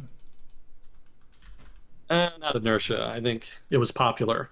A lot of the older voters in particular appreciate that they were able to maintain access to their pensions at a time when in Russia a lot of people lost their pensions. Yeah, that would not be a fun thing to have happen. Yeah.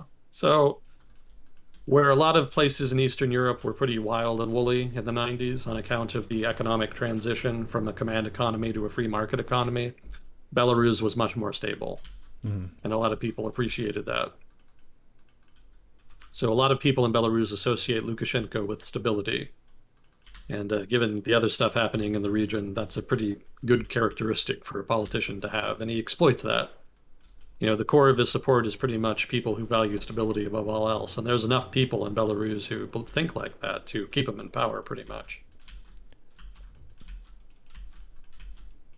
Wonder how much of it was him versus the structures around him, because it's reminding me of the statement I made earlier today talking about how the US president oftentimes gets the credit or the blame for stuff that happens during their tenure, but there are checks and balances. I would guess the government of Belarus doesn't quite have as many checks and balances, and the executive is comparatively more powerful by a lot. Yeah, pretty much all power is centered in the office of the president. It's basically a giant patronage network with Lukashenko on top, and then he gives resources to people in exchange for loyalty. So the legislature isn't really a legislature. It's just a bunch of guys that he pays to do what he tells them to do. Put on suits, show up here at this time, just fluff about papers. Yeah. And then when I tell you to pass something, just check the box. Yeah, and the security services in particular are an important part of that network, because obviously they're the ones who have the power to kill him if they want. So you have to treat them well. Kill Lukashenko? Yeah. Yeah, so he has to be nice to the people with guns. Yeah, exactly. So you have to keep them pleased, at least nominally. And one of the things that happened at the height of the protests was that they started importing Russians, specifically Russian policemen, and that bolstered the ranks, basically, of the pro-Lukashenko people amongst the security institutions. You know, if there was any doubt that the security institutions were going to stick with them, that doubt was sort of dealt with once it was apparent that there were Russians there, because obviously Russian policemen you import specifically for the purpose of maintaining the regime in power are not going to defect. They have no incentive to. Mm-hmm.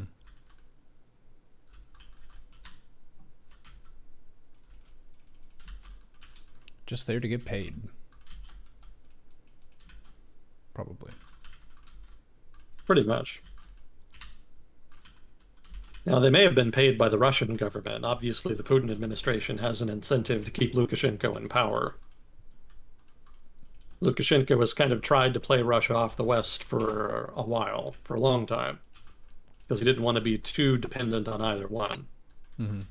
But then after the crackdown on the protests, the West kind of felt alienated.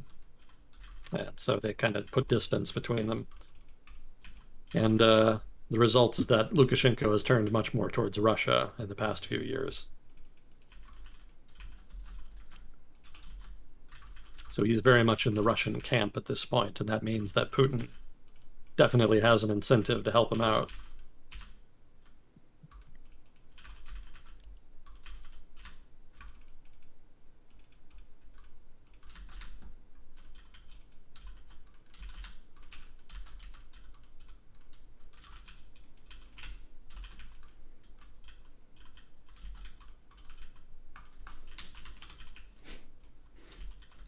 Oh, yes, these papers are very interesting. They say, do what the boss says. This is government.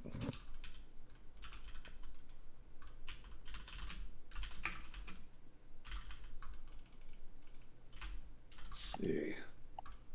What else did I have in here?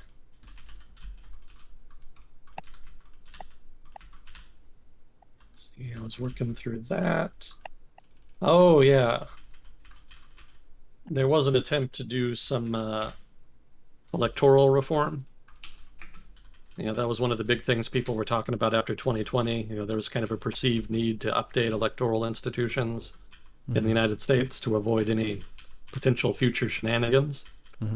So obviously that didn't go anywhere. There's just too much opposition, and pretty much all of the focus in 2021 was on Build Back Better and the infrastructure bill.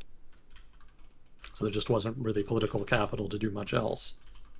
There was a push to kind of water down the electoral reform bill and to just kind of do bare minimum, and that was the Joe Louis Voting Rights Act, if I'm not mistaken. And so there was some discussion about whether that was more likely to pass.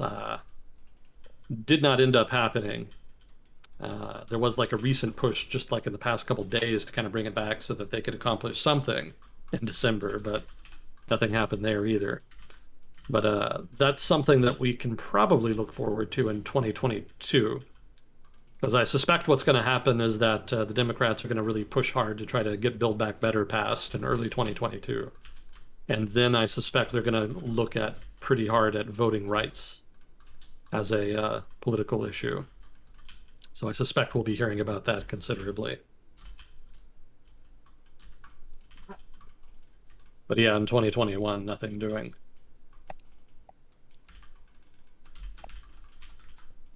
Let's see, what else is worth commenting on here?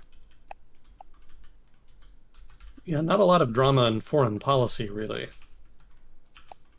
I think there was a question as to just what exactly the Biden administration would do in order to repair relations with everybody, pretty much.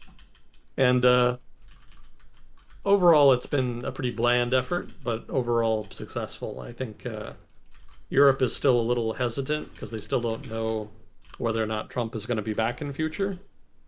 So there's still kind of some hesitancy to kind of fully engage. But in general, Europe is pretty pleased that the United States has been trying to kind of meet with them and in the way that the Biden administration has dealt with trade disputes. So there was like some drama about steel. You know, the Trump administration implemented steel tariffs, steel and aluminum tariffs, actually. And so that was an outstanding issue at the beginning of 2021, and that's been resolved. You know, there was a deal struck in order to kind of remove those steel tariffs. There was some drama over digital taxes, but I think that was kind of dealt with the global minimum tax agreement that was reached. There was also an agreement on the Airbus issue. I mean, for those not familiar with this, there's a company in Europe called Airbus that is one of the world's leading producers of commercial aircraft. And for decades, there's been a back and forth disagreement between the United States and the European Union over subsidies to Airbus. The Europeans provide lots of subsidies to the company to try to ensure that it's competitive, and the United States believes that's unfair, and that fair trade dictates that subsidies be minimal or non-existent. So the Europeans come back and argue that Boeing, which is roughly the American equivalent of Airbus, receives lots of subsidies at a local level, if not also a state level. And so there was lots of disagreement about that, tit-for-tat tariffs, and then eventually there was an actual agreement reached this year. So basically just general progress on the trade relationship between the United States and Europe. So that's all to the positive, and the fact that it was done in a way that was not super drama, that did not seek attention in the media, that was also appreciated. You know, the Trump administration was very much about trying to make every interaction with another government into a source of media speculation, a media circus, basically. And the Biden administration has basically just tried to do the opposite. So probably that more than anything has been appreciated, but also progress in the trade relationship also appreciated. Yeah, and that would be making a circus regardless of whether his stance was favorable or unfavorable. Yeah. Like, oh, look, we're meeting with Putin, and I'm so smiley, and this is something that other presidents didn't have the courage to do. Oh, look, it's Kim Jong-un. Wow, we're going to meet with him. Other presidents didn't do that. That's amazing. Oh, but he's tough on China. Damn. They're going to get tariffed. Yeah, there was considerable theater during that 4 years.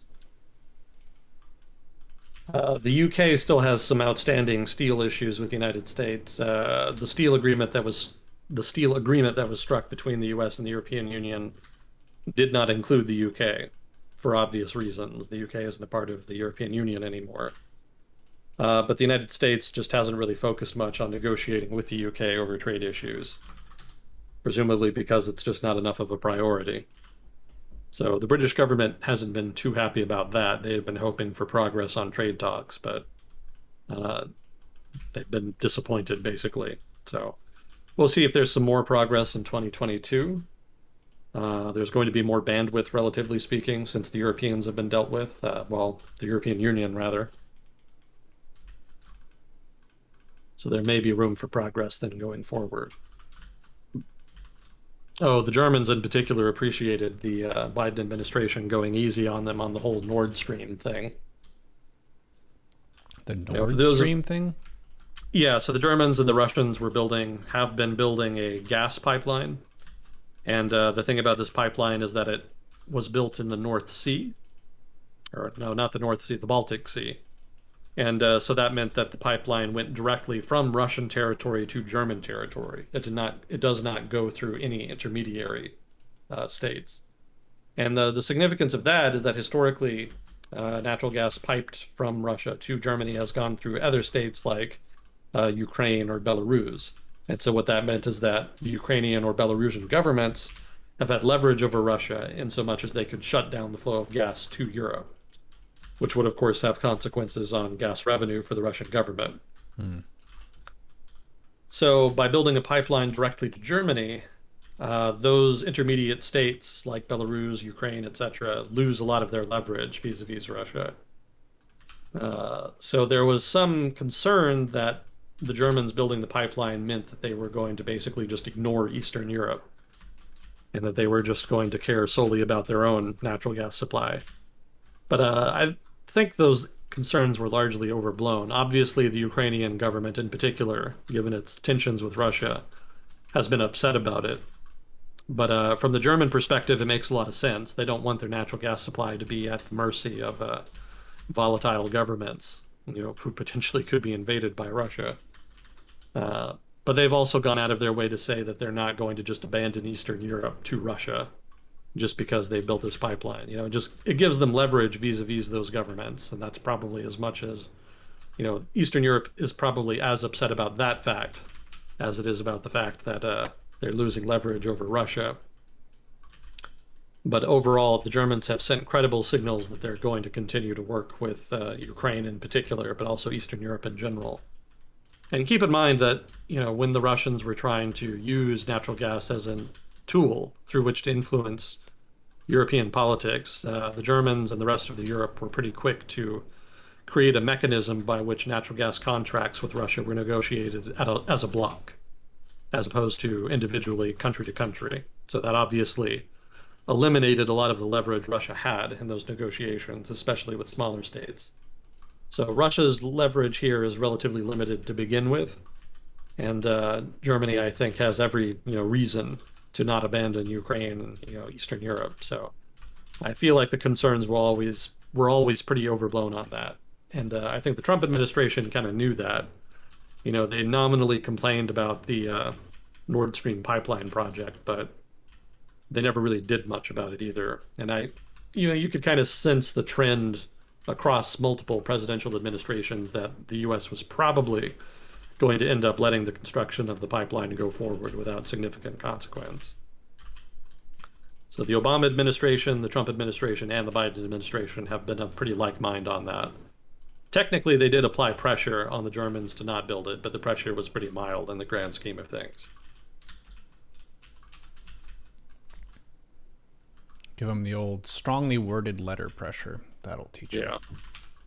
Yeah, there were some threats about sanctioning companies involved with the project, but that threat never had much credibility because the companies in question were not afraid of being sanctioned, basically. There was no, if they had been sanctioned, they would not have lost business, really. It wouldn't have cut them off from any of their significant clients.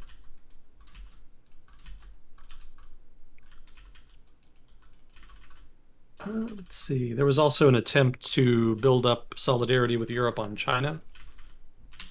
So there was a big effort there to try to create a common bloc that could negotiate with China on stuff like trade issues and whatnot. But that kind of fell flat this year, which was unfortunate. In general, most of Europe was on board with it, but the German government was pretty reluctant. Germany has pretty strong trade ties with China. And so they're a little reluctant to go along with a project which could see them cast as being anti-China, so to speak. So not as much progress on that front as some, foreign policy experts would have liked. There was also the Summit for Democracy, but pretty much nothing is going to come of that, so kind of a dead letter.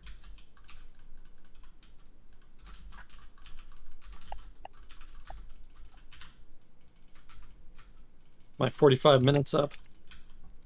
Nope. You got another 20 unless you're tired. I think we got some more questions in. Oh, did we? Yeah. Oh, yeah, I guess we did. Do you think the questionable monetary policies in Turkey will lead to instability and another possible coup as the lira continues its free fall? It's going to lead to instability, for sure. But it may be that the Turkish government kind of waits until the last minute and then changes course in order to avoid the worst of the damage.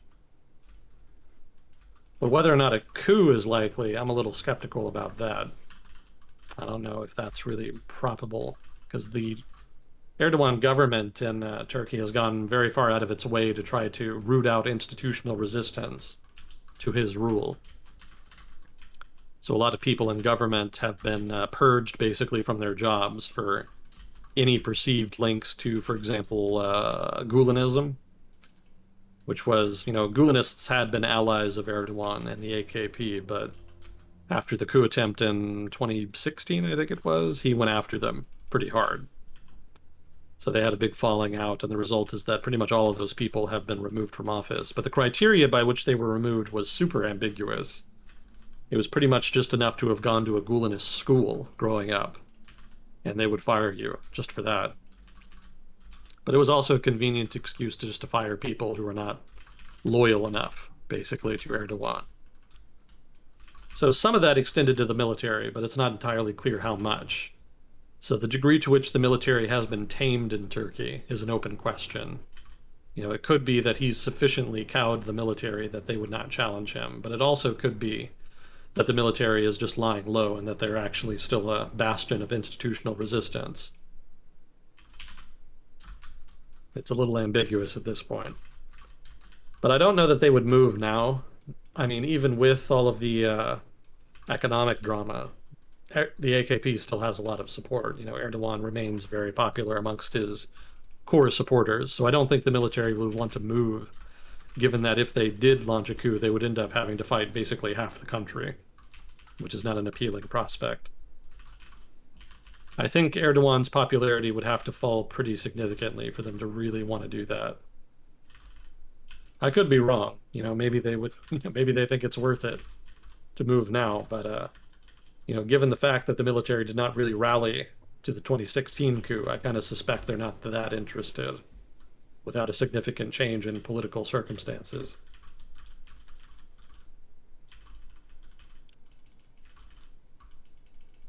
Are you familiar with the monetary policy of Turkey right now, Neuro?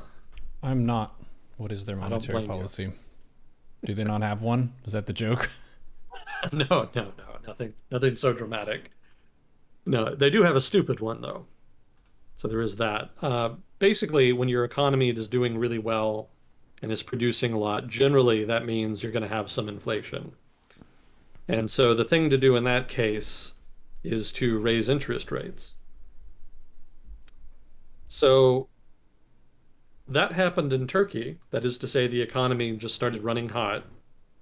But the Turkish government has put a lot of pressure on Turkey's central bank to not raise interest rates. In fact, they've been pushing them to lower interest rates, which they've done several times. So this is very much not the correct approach. And uncertainty about the independence of the central bank has led to some concern on the part of foreign investors, such that they've been pulling their money out, and that's exacerbated the problem. So withdrawal of foreign investment has led to a decline in the lira, the currency of Turkey. Mm-hmm. And normally what you would do when your currency devalues is raise interest rates. But once again, there's been a lot of political pressure on the central bank to not do that. So even as the currency is falling, and even as there's inflation in the economy, the Turkish government refuses basically to allow the central bank to increase interest rates, which would nominally deal with both problems.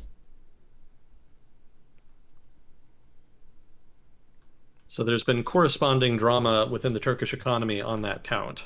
The currency just continues to lose value. The currency falling itself causes inflation.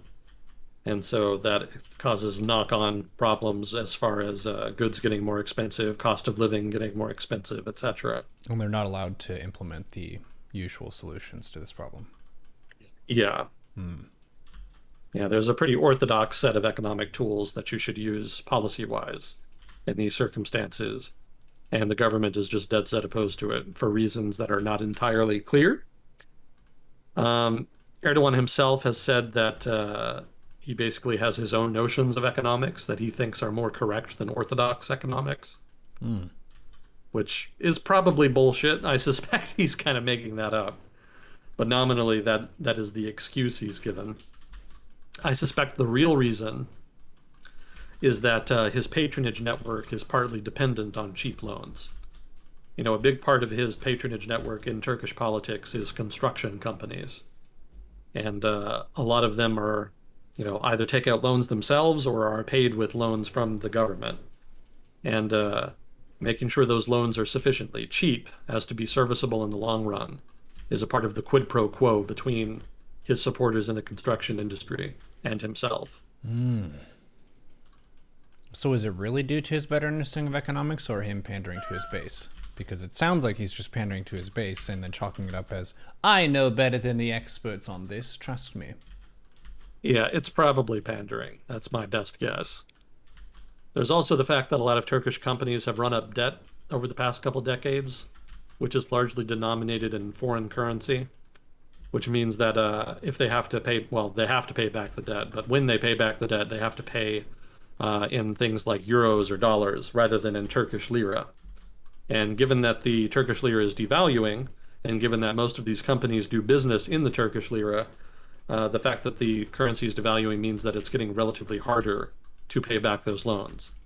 Because the currency, the Turkish lira, is becoming less valuable, but the loans are staying the same in value, which means that in real terms, it's getting more expensive to pay back the loan. So that hurts a lot of companies also.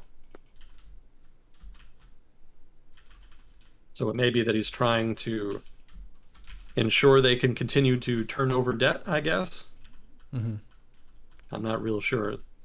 He kind of got a temporary reprieve in 2020 because there was a cooperative effort on the part of central banks around the world to do currency swaps. So there was a bunch of foreign currency that was injected basically into Turkey's banking system as a result of that. That was done as a response to COVID. There was kind of a combined effort on the part of central banks around the world to increase liquidity, to have, you know, basically a looser monetary policy in order to try to stimulate economic growth, or, you know, probably more accurately, to somewhat mitigate the damage done by COVID. So the banking sector in Turkey got some hard currency as a result, so they were able to temporarily prolong their inevitable reckoning with that debt. But they may be running out of time. You know, they can't play games like that forever. Mm-hmm. So presumably there's going to be some kind of financial crisis in Turkey at some point, just because of the lack of foreign investment and foreign currency and the continued devaluation of the lira. I would assume at some point that something will happen, but it could be that when that something is imminent, the Turkish government changes course in order to avoid it. So that's also quite possible. But I imagine in that case, there's going to be some alternative mechanism by which Erdogan maintains his hold on his patronage network.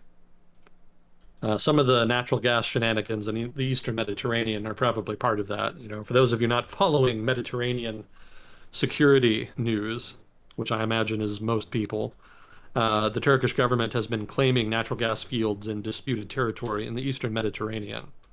And the suspicion, well, my suspicion anyway, is that the Erdogan government has been doing that just so that they can earn some money from natural gas companies. You know, obviously it takes a lot of time to exploit natural gas deposits, especially ones that are, you know, underwater. But you can still make some money in the short term selling things like leases, you know, selling legal rights to exploit. So that's been the source of some revenue for the Turkish government, which I suspect is their main motivation there. Yeah, some of the adventurism in Libya is also probably related to that. There's some part of the quid pro quo for Turkish support in the Libyan civil war with the officially UN-recognized government of Libya was that the Libyan government would recognize disputed Turkish claims, well, would recognize Turkish claims on disputed territory in the Eastern Mediterranean. They also renegotiated some of the borders, basically, between Libya and Turkey. That sounds weird, I know, but basically the way it worked out is that Libya conceded some territory in the Mediterranean to Turkey that Turkey would have the exclusive right to exploit. I imagine there was probably also some oil contract stuff going on since Libya produces a lot of oil, but I don't think I ever remember reading much about that. But anyway, basically it's just all about getting foreign currency. That seems to be the principal motivation there. So in that sense, maybe something we could look forward to in 2022 is the Turkish government becoming increasingly adventurous in its foreign policy in an effort to generate money. Which is kind of funny because the Russian government is pretty much doing the same thing. So it's resulted in something of a Russo-Turkish joint effort, basically, to expand their patronage networks outside of their borders. Turkey is doing better in North Africa, I would say. North Africa and the Middle East. Russia's doing better in sub-Saharan Africa. I think we've talked before about Russia-Afrique. That is to say, Russia's growing sphere of influence in Africa, which is basically supplanting the French sphere of influence.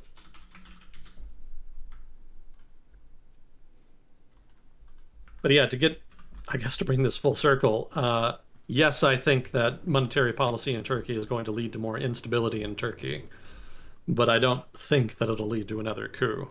That seems relatively unlikely.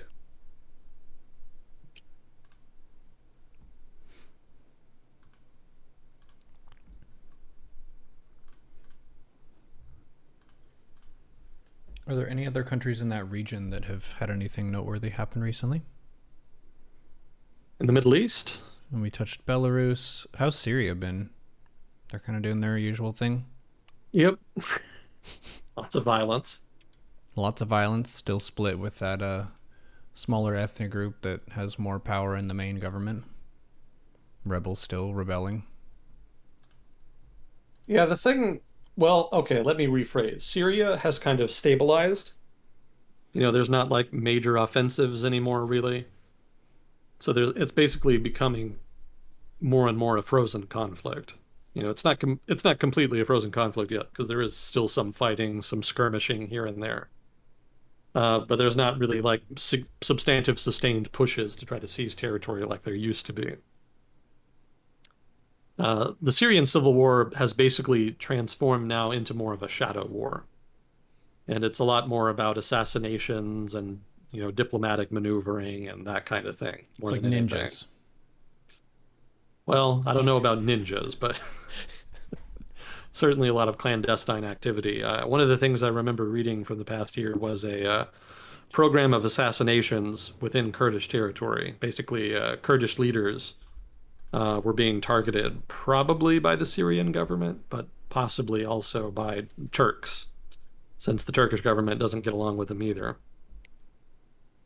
So there was some question about whether or not the United States was doing enough to protect Kurdish allies, given that they were being targeted in this way. But the counter-argument there is that the Kurdish militias that the United States is allied to in eastern Syria themselves became more aggressive in the past year. There was an effort on the part of an enclave in central northern Syria, which is held by the Kurds, starting to skirmish more with the surrounding territory, which was largely held by Free Syrian Army forces, which are aligned with Turkey.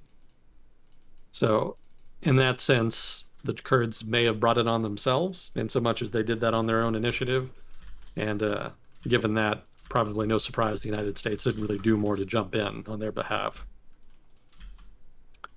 So, Turkish pressure on the Kurds in eastern Syria and continued support to the Free Syrian Army in Idlib province, which is the main rebel-held province in Syria right now. And then Iranian activity in support of the Syrian government, but also just Iranian buildup of forces in Syria in general as a way to pressure Israel. That kind of ties into the nuclear talks, since when Iran wants to pressure the West, specifically the United States, vis-a-vis the nuclear negotiations, sometimes they'll put pressure on Israel specifically, since they tend to conflate Israel and the West, given how close they are, in terms of foreign policy.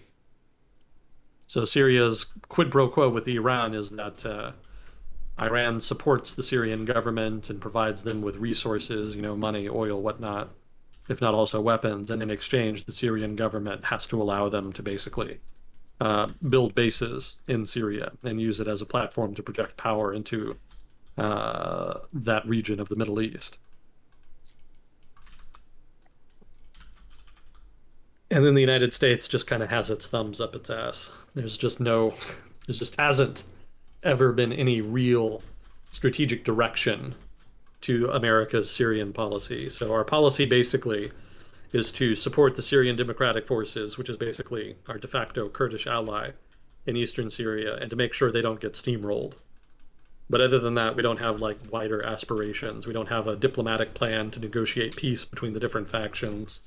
We don't support the Kurds so that they can take over, Syria. We don't sponsor any negotiations between the Kurds and the Syrian government so that they can reconcile. We just don't really do much of anything. We just could kind of there. We could speak out at certain actions that are taken in the region. That's about it. There's just no strategic impetus there, no strategic momentum. So we're a player, and we have the potential to completely change the tenor of the conflict. I mean, we could overthrow Assad if we wanted to. We could pull out and just let Assad have the Kurdish territories. And if we did one or the other, the conflict would probably resolve within a year or two. But because we just don't know what to do with the influence we have in Syria, we're just sort of stuck. And so long as we are the other two factions, the Turks and the Syrians specifically, don't really have a clear path forward. I mean, hypothetically, the Turks and the Turks and the Syrians rather could negotiate an agreement, reaching peace. But such an agreement would have to resolve the issue of the Kurds in the eastern Syria. And the Turks can't realistically deliver on anything there, because they can't kind of go against the United States. I'm sure they would want to. They don't like the Kurds any more than the Syrian government does, but they can't realistically dislodge the United States from the region. So that's kind of a problem as far as any potential Syrian-Turkish rapprochement. Like, there would have to be something there in order to move forward there. But then the Turks can't really just invade Syria outright and install the Free Syrian Army either. They don't really have the strength to do that, and that wouldn't really resolve the Kurdish question either. So, if the United States pulled out, then they would team up against the Kurds, and there would be some resolution in that sense. If the U.S. government said that it wanted to overthrow Assad, then it could work with the Turkish government and do that. But as is, we're not really doing either. We're just sort of there. Again, there's just no strategic direction, and neither of the other two powers involved are really strong enough to forcibly resolve it. So it's just dragging out interminably.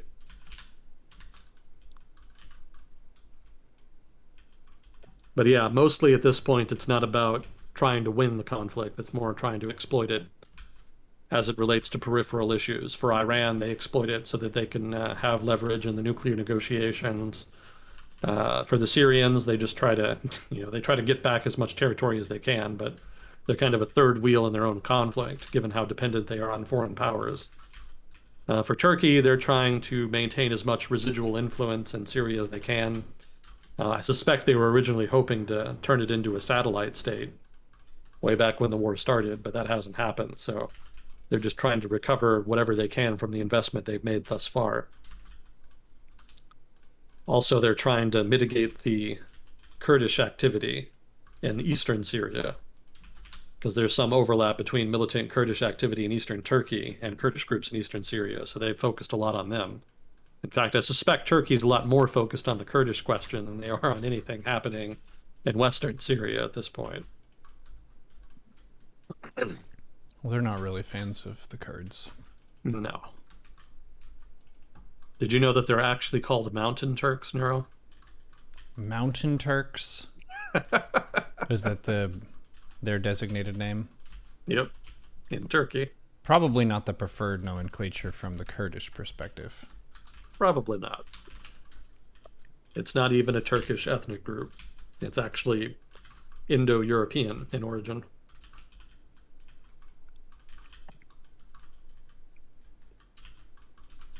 What about Afghanistan? Starving to death. No foreign aid likely in the near future. No natural allies other than Pakistan, but, Pakistan is the kind of ally you wish on your enemies, They're not super reliable. I mean, there was some effort on the part of the Pakistani government to send some aid relief, and they did allow the Indian government to send some aid relief, surprisingly. But other than that, I don't know that there's a lot of real relief coming from Pakistan in the near future, so It looks like there's going to be a famine and that there's going to be a severe economic recession, if not a depression, in Afghanistan. And that will probably lead to political instability at some point. But for now, the Taliban have a sufficiently strong grip on the country to preclude that. But yeah, there's just a lot of misery right now, owing to the economic collapse.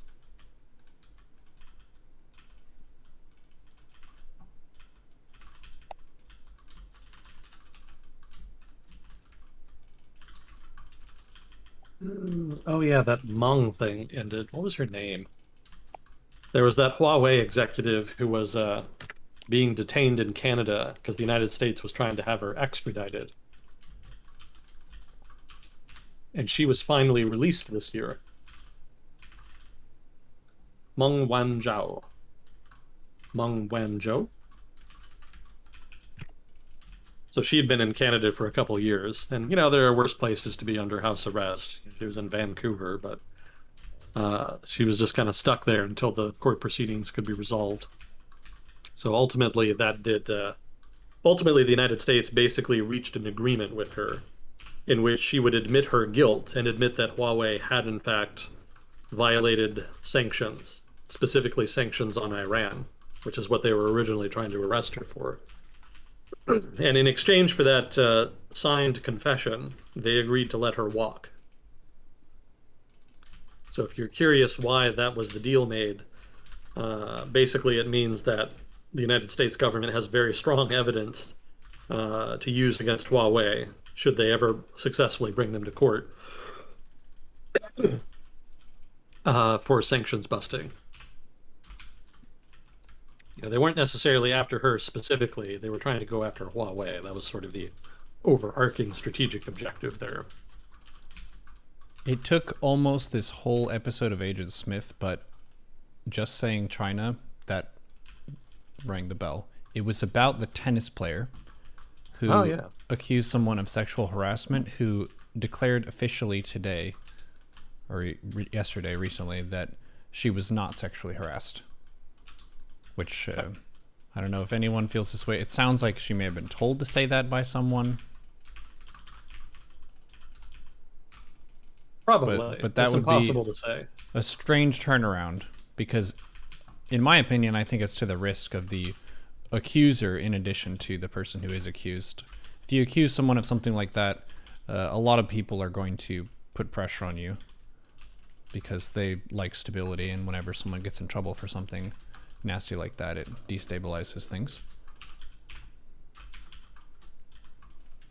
Pretty interesting, whatever the case may be.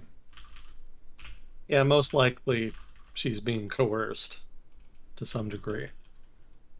But, it's impossible to prove. Mm-hmm. So it just kind of comes down to how different institutions want to manage that. I mean, if you want to assume that the allegations were accurate, and that her subsequent statements are in fact coerced. If that's the assumption, the question is, what do you do about it? Mm-hmm. So I think the principal tennis association, whatever it was looking at not holding any tennis matches in China until the issue is resolved. Although I think they kind of had to be pressured into that by activists. What was her original statement?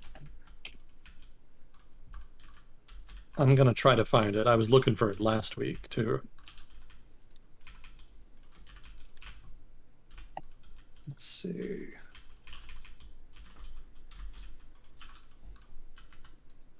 I can't find it. Well, anyway.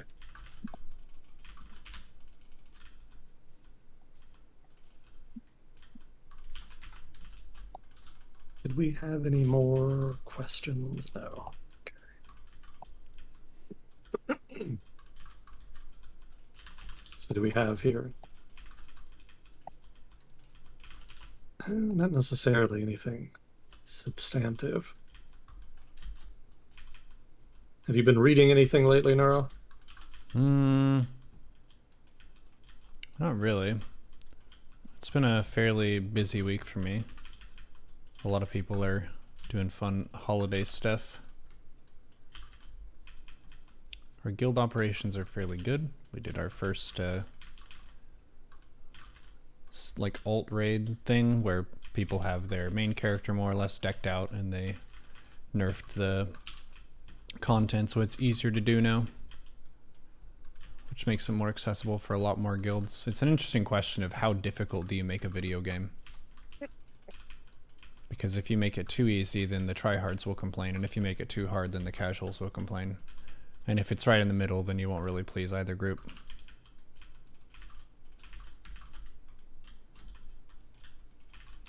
Where would you say they're falling right now? Well, this is one of those cashing in on nostalgia games, because it was made in what, 2010, 2008-ish was the approximate era of that one. So the difficulty was much higher than the original World of Warcraft, but it's difficult in a different way. The original one, they had it be really tough for preparation, so you had to farm a bunch of like super strong and expensive potions and stuff. And then with this iteration, it's more mechanically difficult, so you have to be fast and effective with your class, kind of a thing. I think I prefer this format better, where it's a little bit more mechanically difficult and it's not as prep based. Gotcha. But yeah, one of those, it depends on who you ask, kind of a thing. I'm still having a good time with it. It's funny to be recognized for that instead of the StarCraft stuff. Like, oh dude, your guides helped me a lot, kind of a thing, which is cool. And it's interesting as a content creator, because a lot of times you make some content and it might not really make direct money. Like these videos get hundreds of views to low thousands maybe for a WoW video, and that's obviously not going to pay rent, but hearing from people that they liked it and it was useful is pretty encouraging. So the people who say Agent Smith stuff is encouraging, I would guess that's probably nice for you. Oh, that's sweet. There was someone who already paid your amount plus a tip for today, before you even got on, and I was like, guys, like, what if he does really badly? I'm like, that's out. And they were like, we love Agent Smith, take that. And I was like, fine. Well, thank you very much. That's very generous of you guys.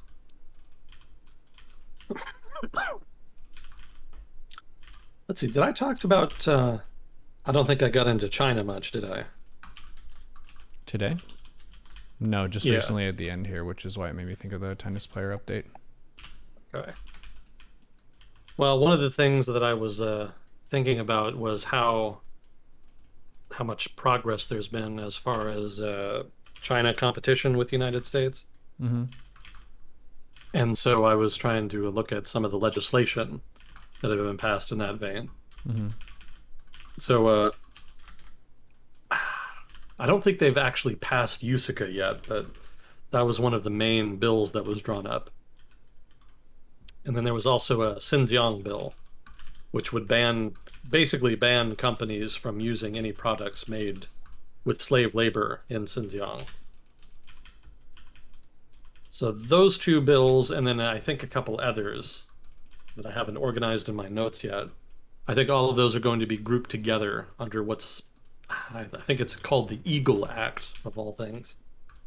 And they're going to try to pass that, and that'll basically be like an omnibus China bill, pretty much. And there's not a lot new happening per se in those bills. Obviously, the Xinjiang thing is pretty new. That's actually written relatively ambiguously.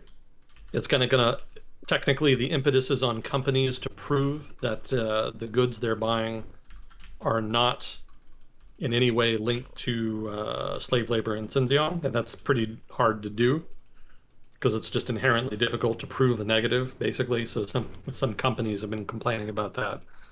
But I suspect the ambiguity is written into the law purposely, so basically they want to create a significant trade barrier to prevent companies from significantly trading with Xinjiang, if not China in general. So that's what you would call a non-tariff barrier to trade.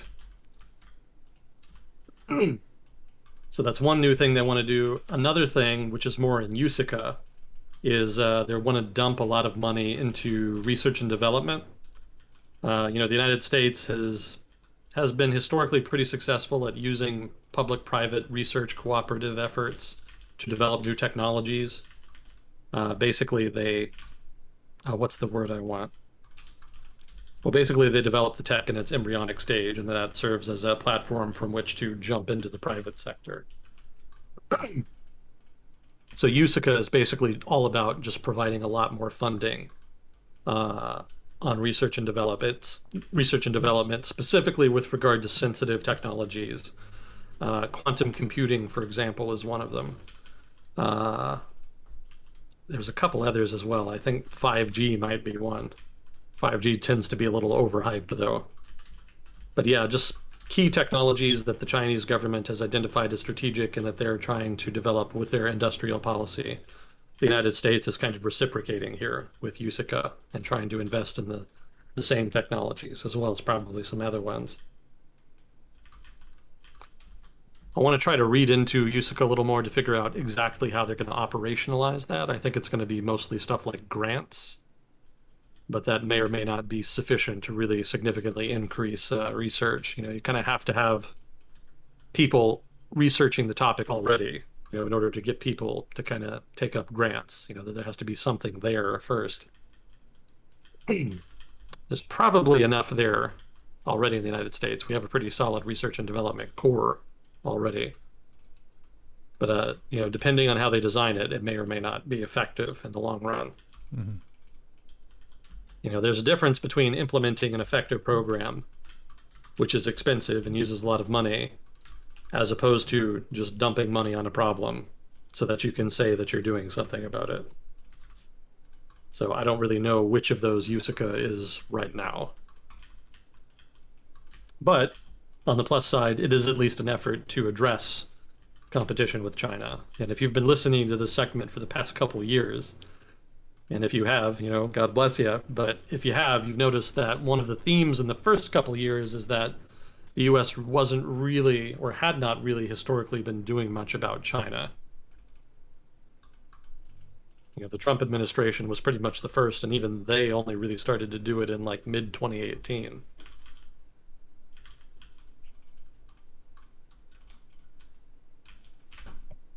There's also some stuff in the newest NDAA. That's the bill in which basically the military gets its budget for the next year. And so they have some stuff in there as far as boosting spending to the military and some key technologies relevant to competition with China. So those are kind of the three major items there. But you can kind of see how the government is taking competition more seriously and is trying to at least spend money on certain sensitive areas that are relevant to the competition. New technology specifically being a high point. I don't know if that's going to really be efficacious. Chinese economic influence is hard to counter, legislatively speaking. It's just, they're the top trading partner of pretty much almost every country on the planet at this point. And the kind of influence you get in other countries with that is very strong. And it's not something that you can deter with like an aircraft carrier battle group. So there's kind of a limit to how much the United States can do there. We're going to trade with China. You can't do that. We have an aircraft carrier battle group. Shit. Yeah, and it doesn't help that the United States has kind of ruled out joining the Pacific Partnership, the big free trade deal that it was negotiated under the Obama administration. Mm-hmm. That's probably the single easiest thing that we could do at this point as far as countering Chinese influence, but that's kind of become politically toxic, such that it's a hard sell in the US, politically speaking. If it happens at all, it'll happen in 2023. Because I don't think they'll do it in like a election year, like with the midterm elections coming up. It's just a little too spicy. But 2023 is possible, depending on circumstances at the time anyway.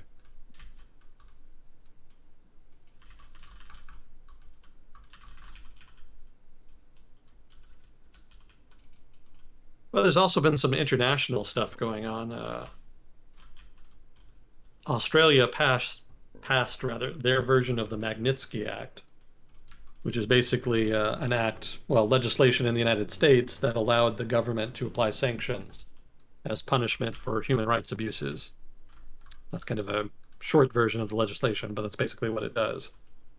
And Australia passed their version of the bill, basically. And the expectation is that they're going to be using it on China, most likely vis-a-vis the Xinjiang issue.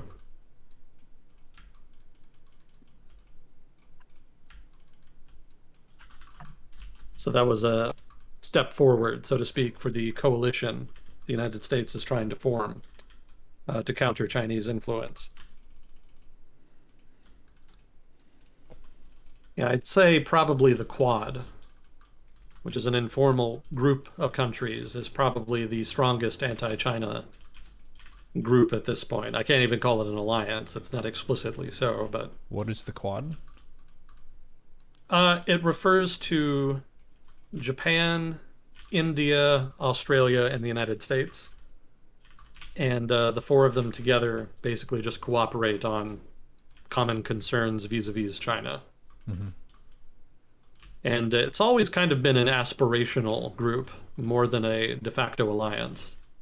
You know, they don't necessarily cooperate as much as they could, and there's definitely no treaty obligation by which they do so.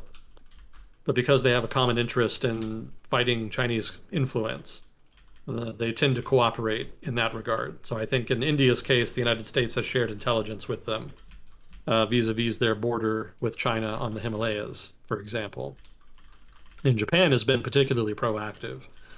Japan has an investment agreement with India by which they're investing in a major corridor that the Indian government is trying to develop between New Delhi and Mumbai, I think it was.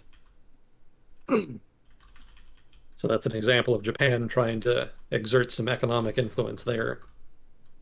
And then Australia, kind of there because the United States is there more, but also because they want to try to mitigate economic influence. Because Australia's economy is interlinked with China's economy due to its mining industry. You know, the Australians export a lot of raw material to China. And so trying to mitigate that dependency is one of the things they try to accomplish by participating in things like the Quad or AUKUS that was agreed to earlier this year. So stuff like that is more about balancing, more so than necessarily than trying to actively support, say, Japan or India or what have you. Mm-hmm. Yeah, a lot of it centers more on India, because there's always been a desire of the United States to try to ally to some degree with India, especially since the competition with China got to be a thing. But institutionally speaking, there's a lot of reluctance in India to do that, because there's just a lot of suspicion of the United States. You know, India was more of a Soviet-aligned country during the Cold War, although they were never formally allied with the Soviets. Officially, they were non-aligned. But in the early 70s, the Indira Gandhi administration in India kind of leaned more towards the Soviets. So as a result, there's a lot of institutions within the Indian government, and especially the foreign policy establishment, that are just sort of institutionally biased against the United States and are generally more pro-Russian. That doesn't mean they're not willing to work with the US where it's beneficial to them, but it does mean that an outright alliance is fairly unlikely. Some of the human rights considerations probably also bother them. Yeah, the Prime Minister of India right now is a guy named Narendra Modi. And before he became Prime Minister, he was governor of the province of Gujarat, or actually state of Gujarat, I should say. And he was controversial because during his tenure in office, there was a major massacre that happened. It was a sectarian massacre in which I think Muslims on a train were slaughtered.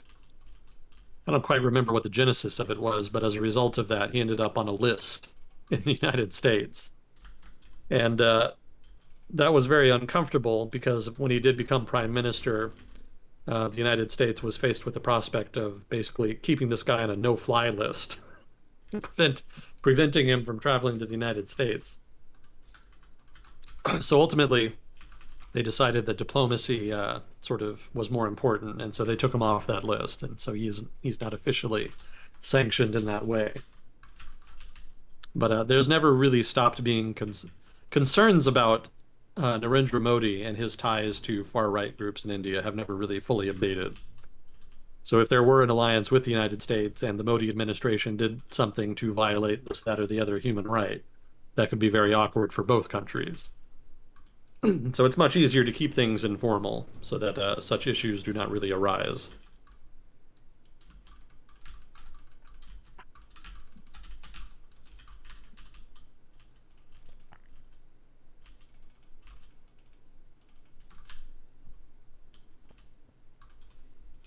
Are you still going? Man, this match is like for the full map. They're playing a turtle strat where they just try to make an unkillable army and then they just sit at home. So I guess the game plan for me for the past maybe 15 minutes has just been to exhaust the map of resources. So I took some bases that are really far forward just to mine it out so the money ends up going to me instead of to the opponent. Which is a little bit silly, but some people like to play this way. And it's even weirder because they opened with a proxy barracks, which is the most aggressive strat. So they pivoted from the most aggressive cheese in the game to the most defensive turtling strat in the game. Are you gonna beat them? I have a lot of money, so it's possible. I have a win condition, which is trade inefficiently into my opponent until they run out of money, which could happen. But I don't know how much money they have. That's the question mark.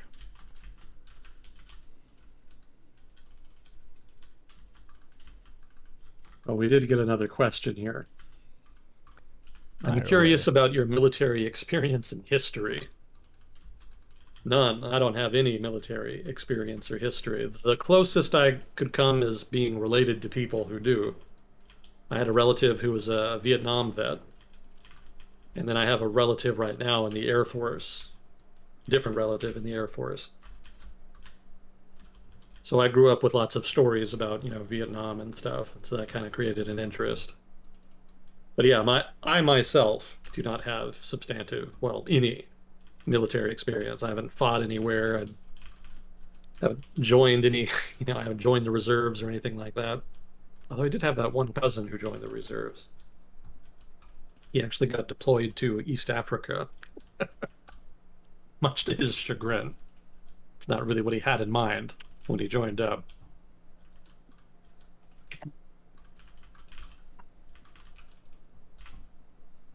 Yeah, my interest in military history is very nerdy in nature. It's not predicated on experience. It's More of an mostly just what armchair I've general read. than a field sergeant. Yeah.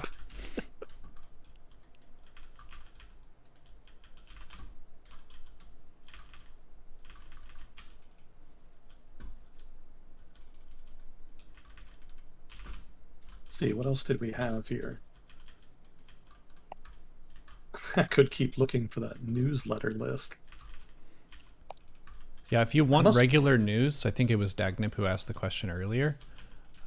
If you email him, he does a weekly sort of newsletter thing where you can just get some general news about what's been going on.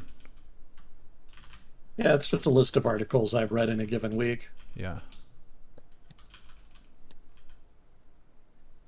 It's nothing super sexy. It's pretty sexy.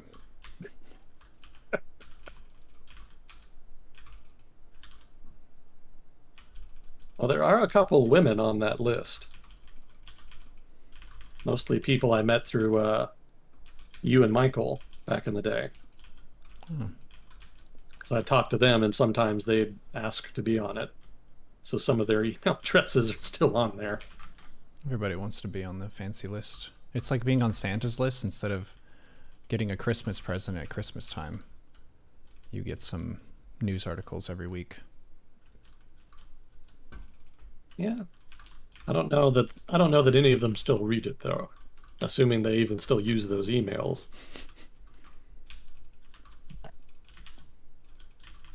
I know nobody's reading the one I send to Michael's email address. I never had the heart quite to take him off. Dude, I did the same thing with him being a friend of mine on BattleNet. It's like, you're not going to clear best friend out of BattleNet. I've talked with him once back in the day about the digital footprints that we leave, and that's a thing that's just gradually changing. As technology gets more advanced, there's a greater share of people's lives that are just uploaded to the web and so on. So that kind of stuff never goes away. So you have evidence of a person's life even after they pass on in all these little digital corners where they had fun and made themselves known.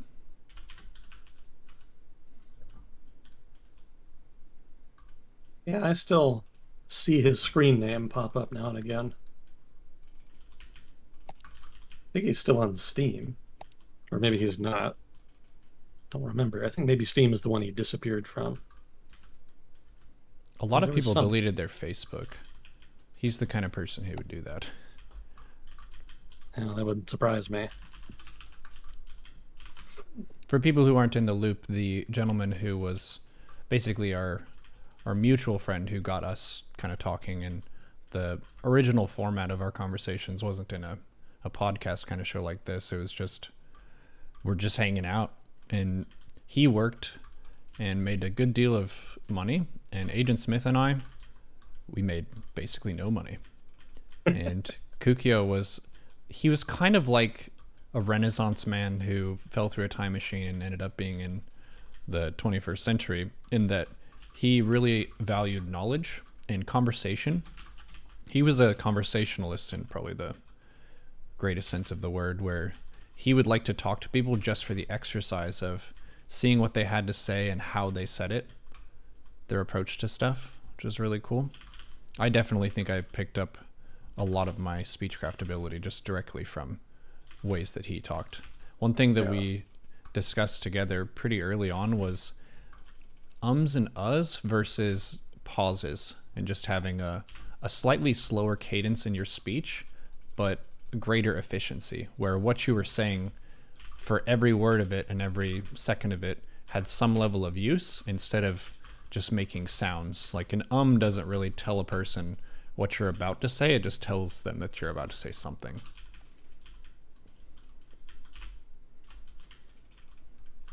I found it.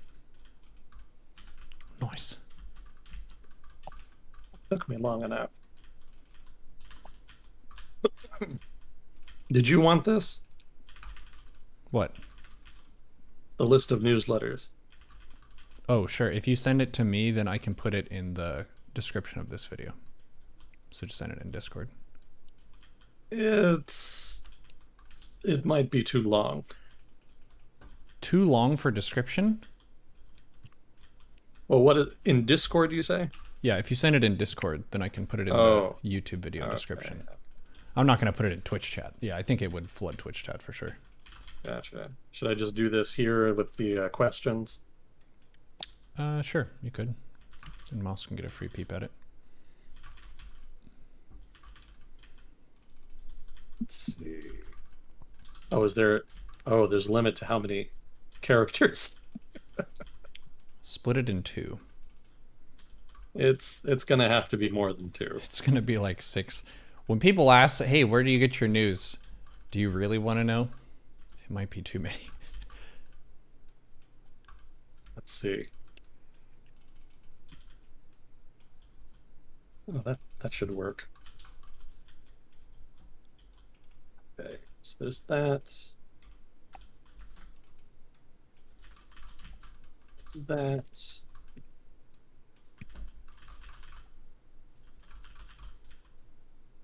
Let's see if we can squeeze these in. Yeah.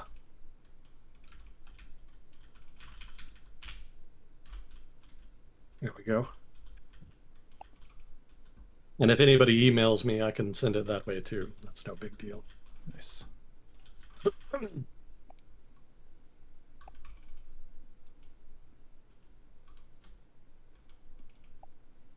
Yeah, what did I do with the Oh, that's right. Forgot about the Are we okay on time? Are you still The duking it out in there? Yes, I am. You're Okay. good.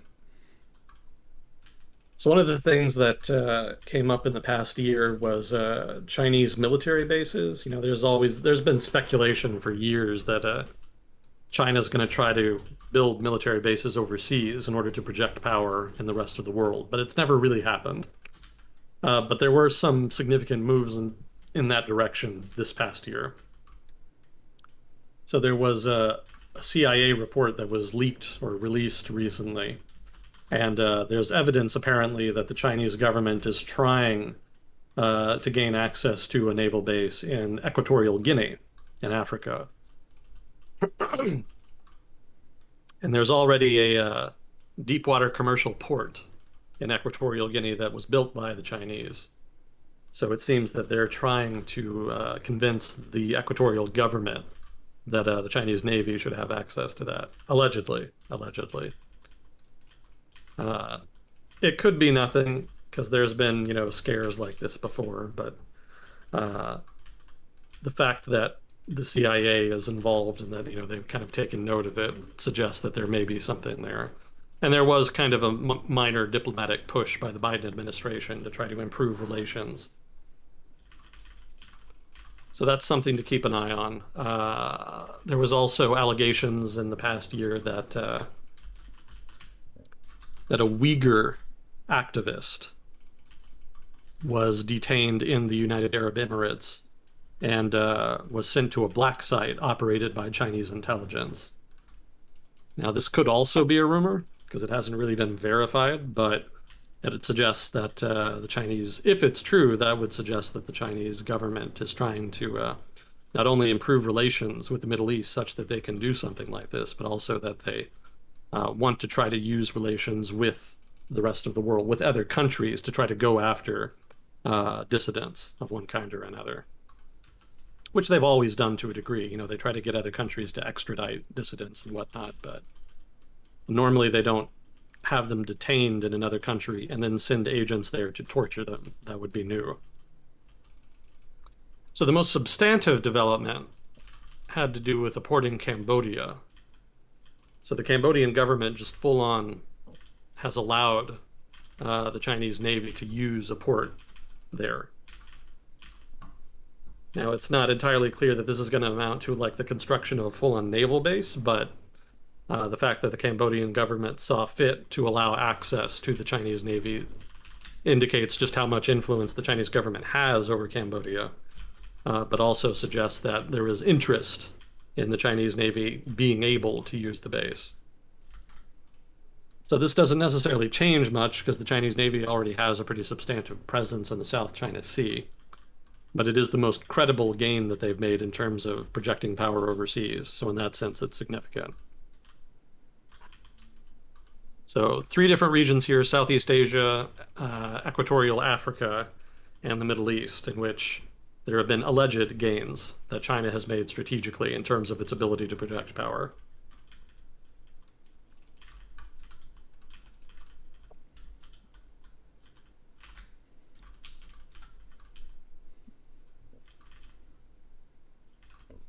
They've also signed some trade deals with Venezuela, but Venezuela is so dysfunctional that those investments are basically just worthless.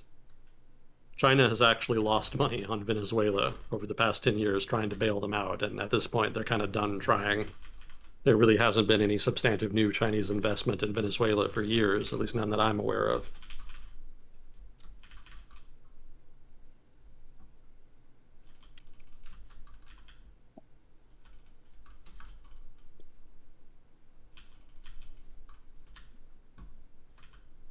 Yeah, that's all stuff to watch. I still don't think the Chinese government is all that interested in projecting power overseas. It's just really expensive. It would be diplomatically complicated, since the United States would invariably overreact in response. So it makes more sense to focus political capital on domestic issues. And there's no shortage of those. We talked about those last week. There's just not a lot of benefit in the cost benefit there. Yeah, that's the tricky thing with the power of governments and countries nowadays, is you can You can make plays, but they can't be too aggressive. Otherwise, people make aggressive plays back at you. Yeah. So it's a lot of posturing and partially committal stuff.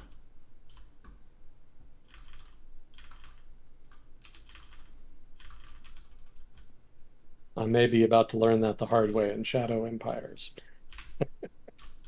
I'm trying to go to war with another country, but there's just so much stuff you have to do in preparation. It's taken me like 20 turns just to get ready.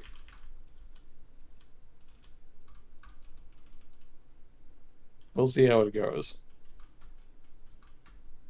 I think I can win, but I've never actually done it before since it's my first playthrough, so we'll see how it goes. Mm-hmm. First playthrough is generally more about learning, and there's a lot to learn in a war game like Shadow Empires. True. Is it the kind of military control of like a Civ game? Yeah, it's turn-based, Mm-hmm. and the map is hex, but it's really more like a hardcore war game. You know, Mm-hmm. it's a matrix game, so it's almost more like a board game in that sense. But it has a lot of depth to it. You know, the reviews that I've read of it generally describe it as being like a mix between a hardcore tabletop war game and a Civ style 4X builder.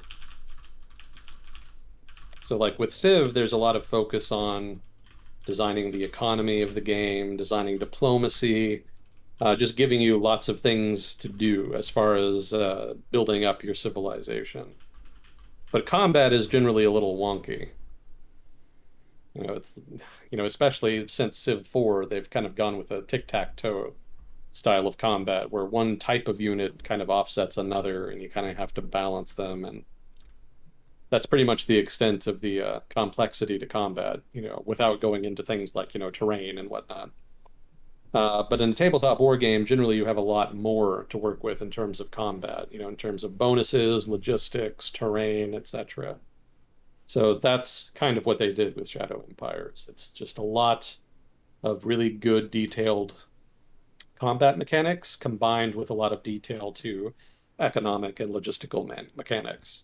Mm. You can tell how much effort they put into those by how ugly the game is, because they put virtually no resources into making it look pretty. Basically, all of the budget just went into the underlying mechanics. It's called Shadow what? Shadow Empires. Or Shadow Empire. Yeah, I can't remember. Yeah, Shadow Empire. Looking at screenshots of it now.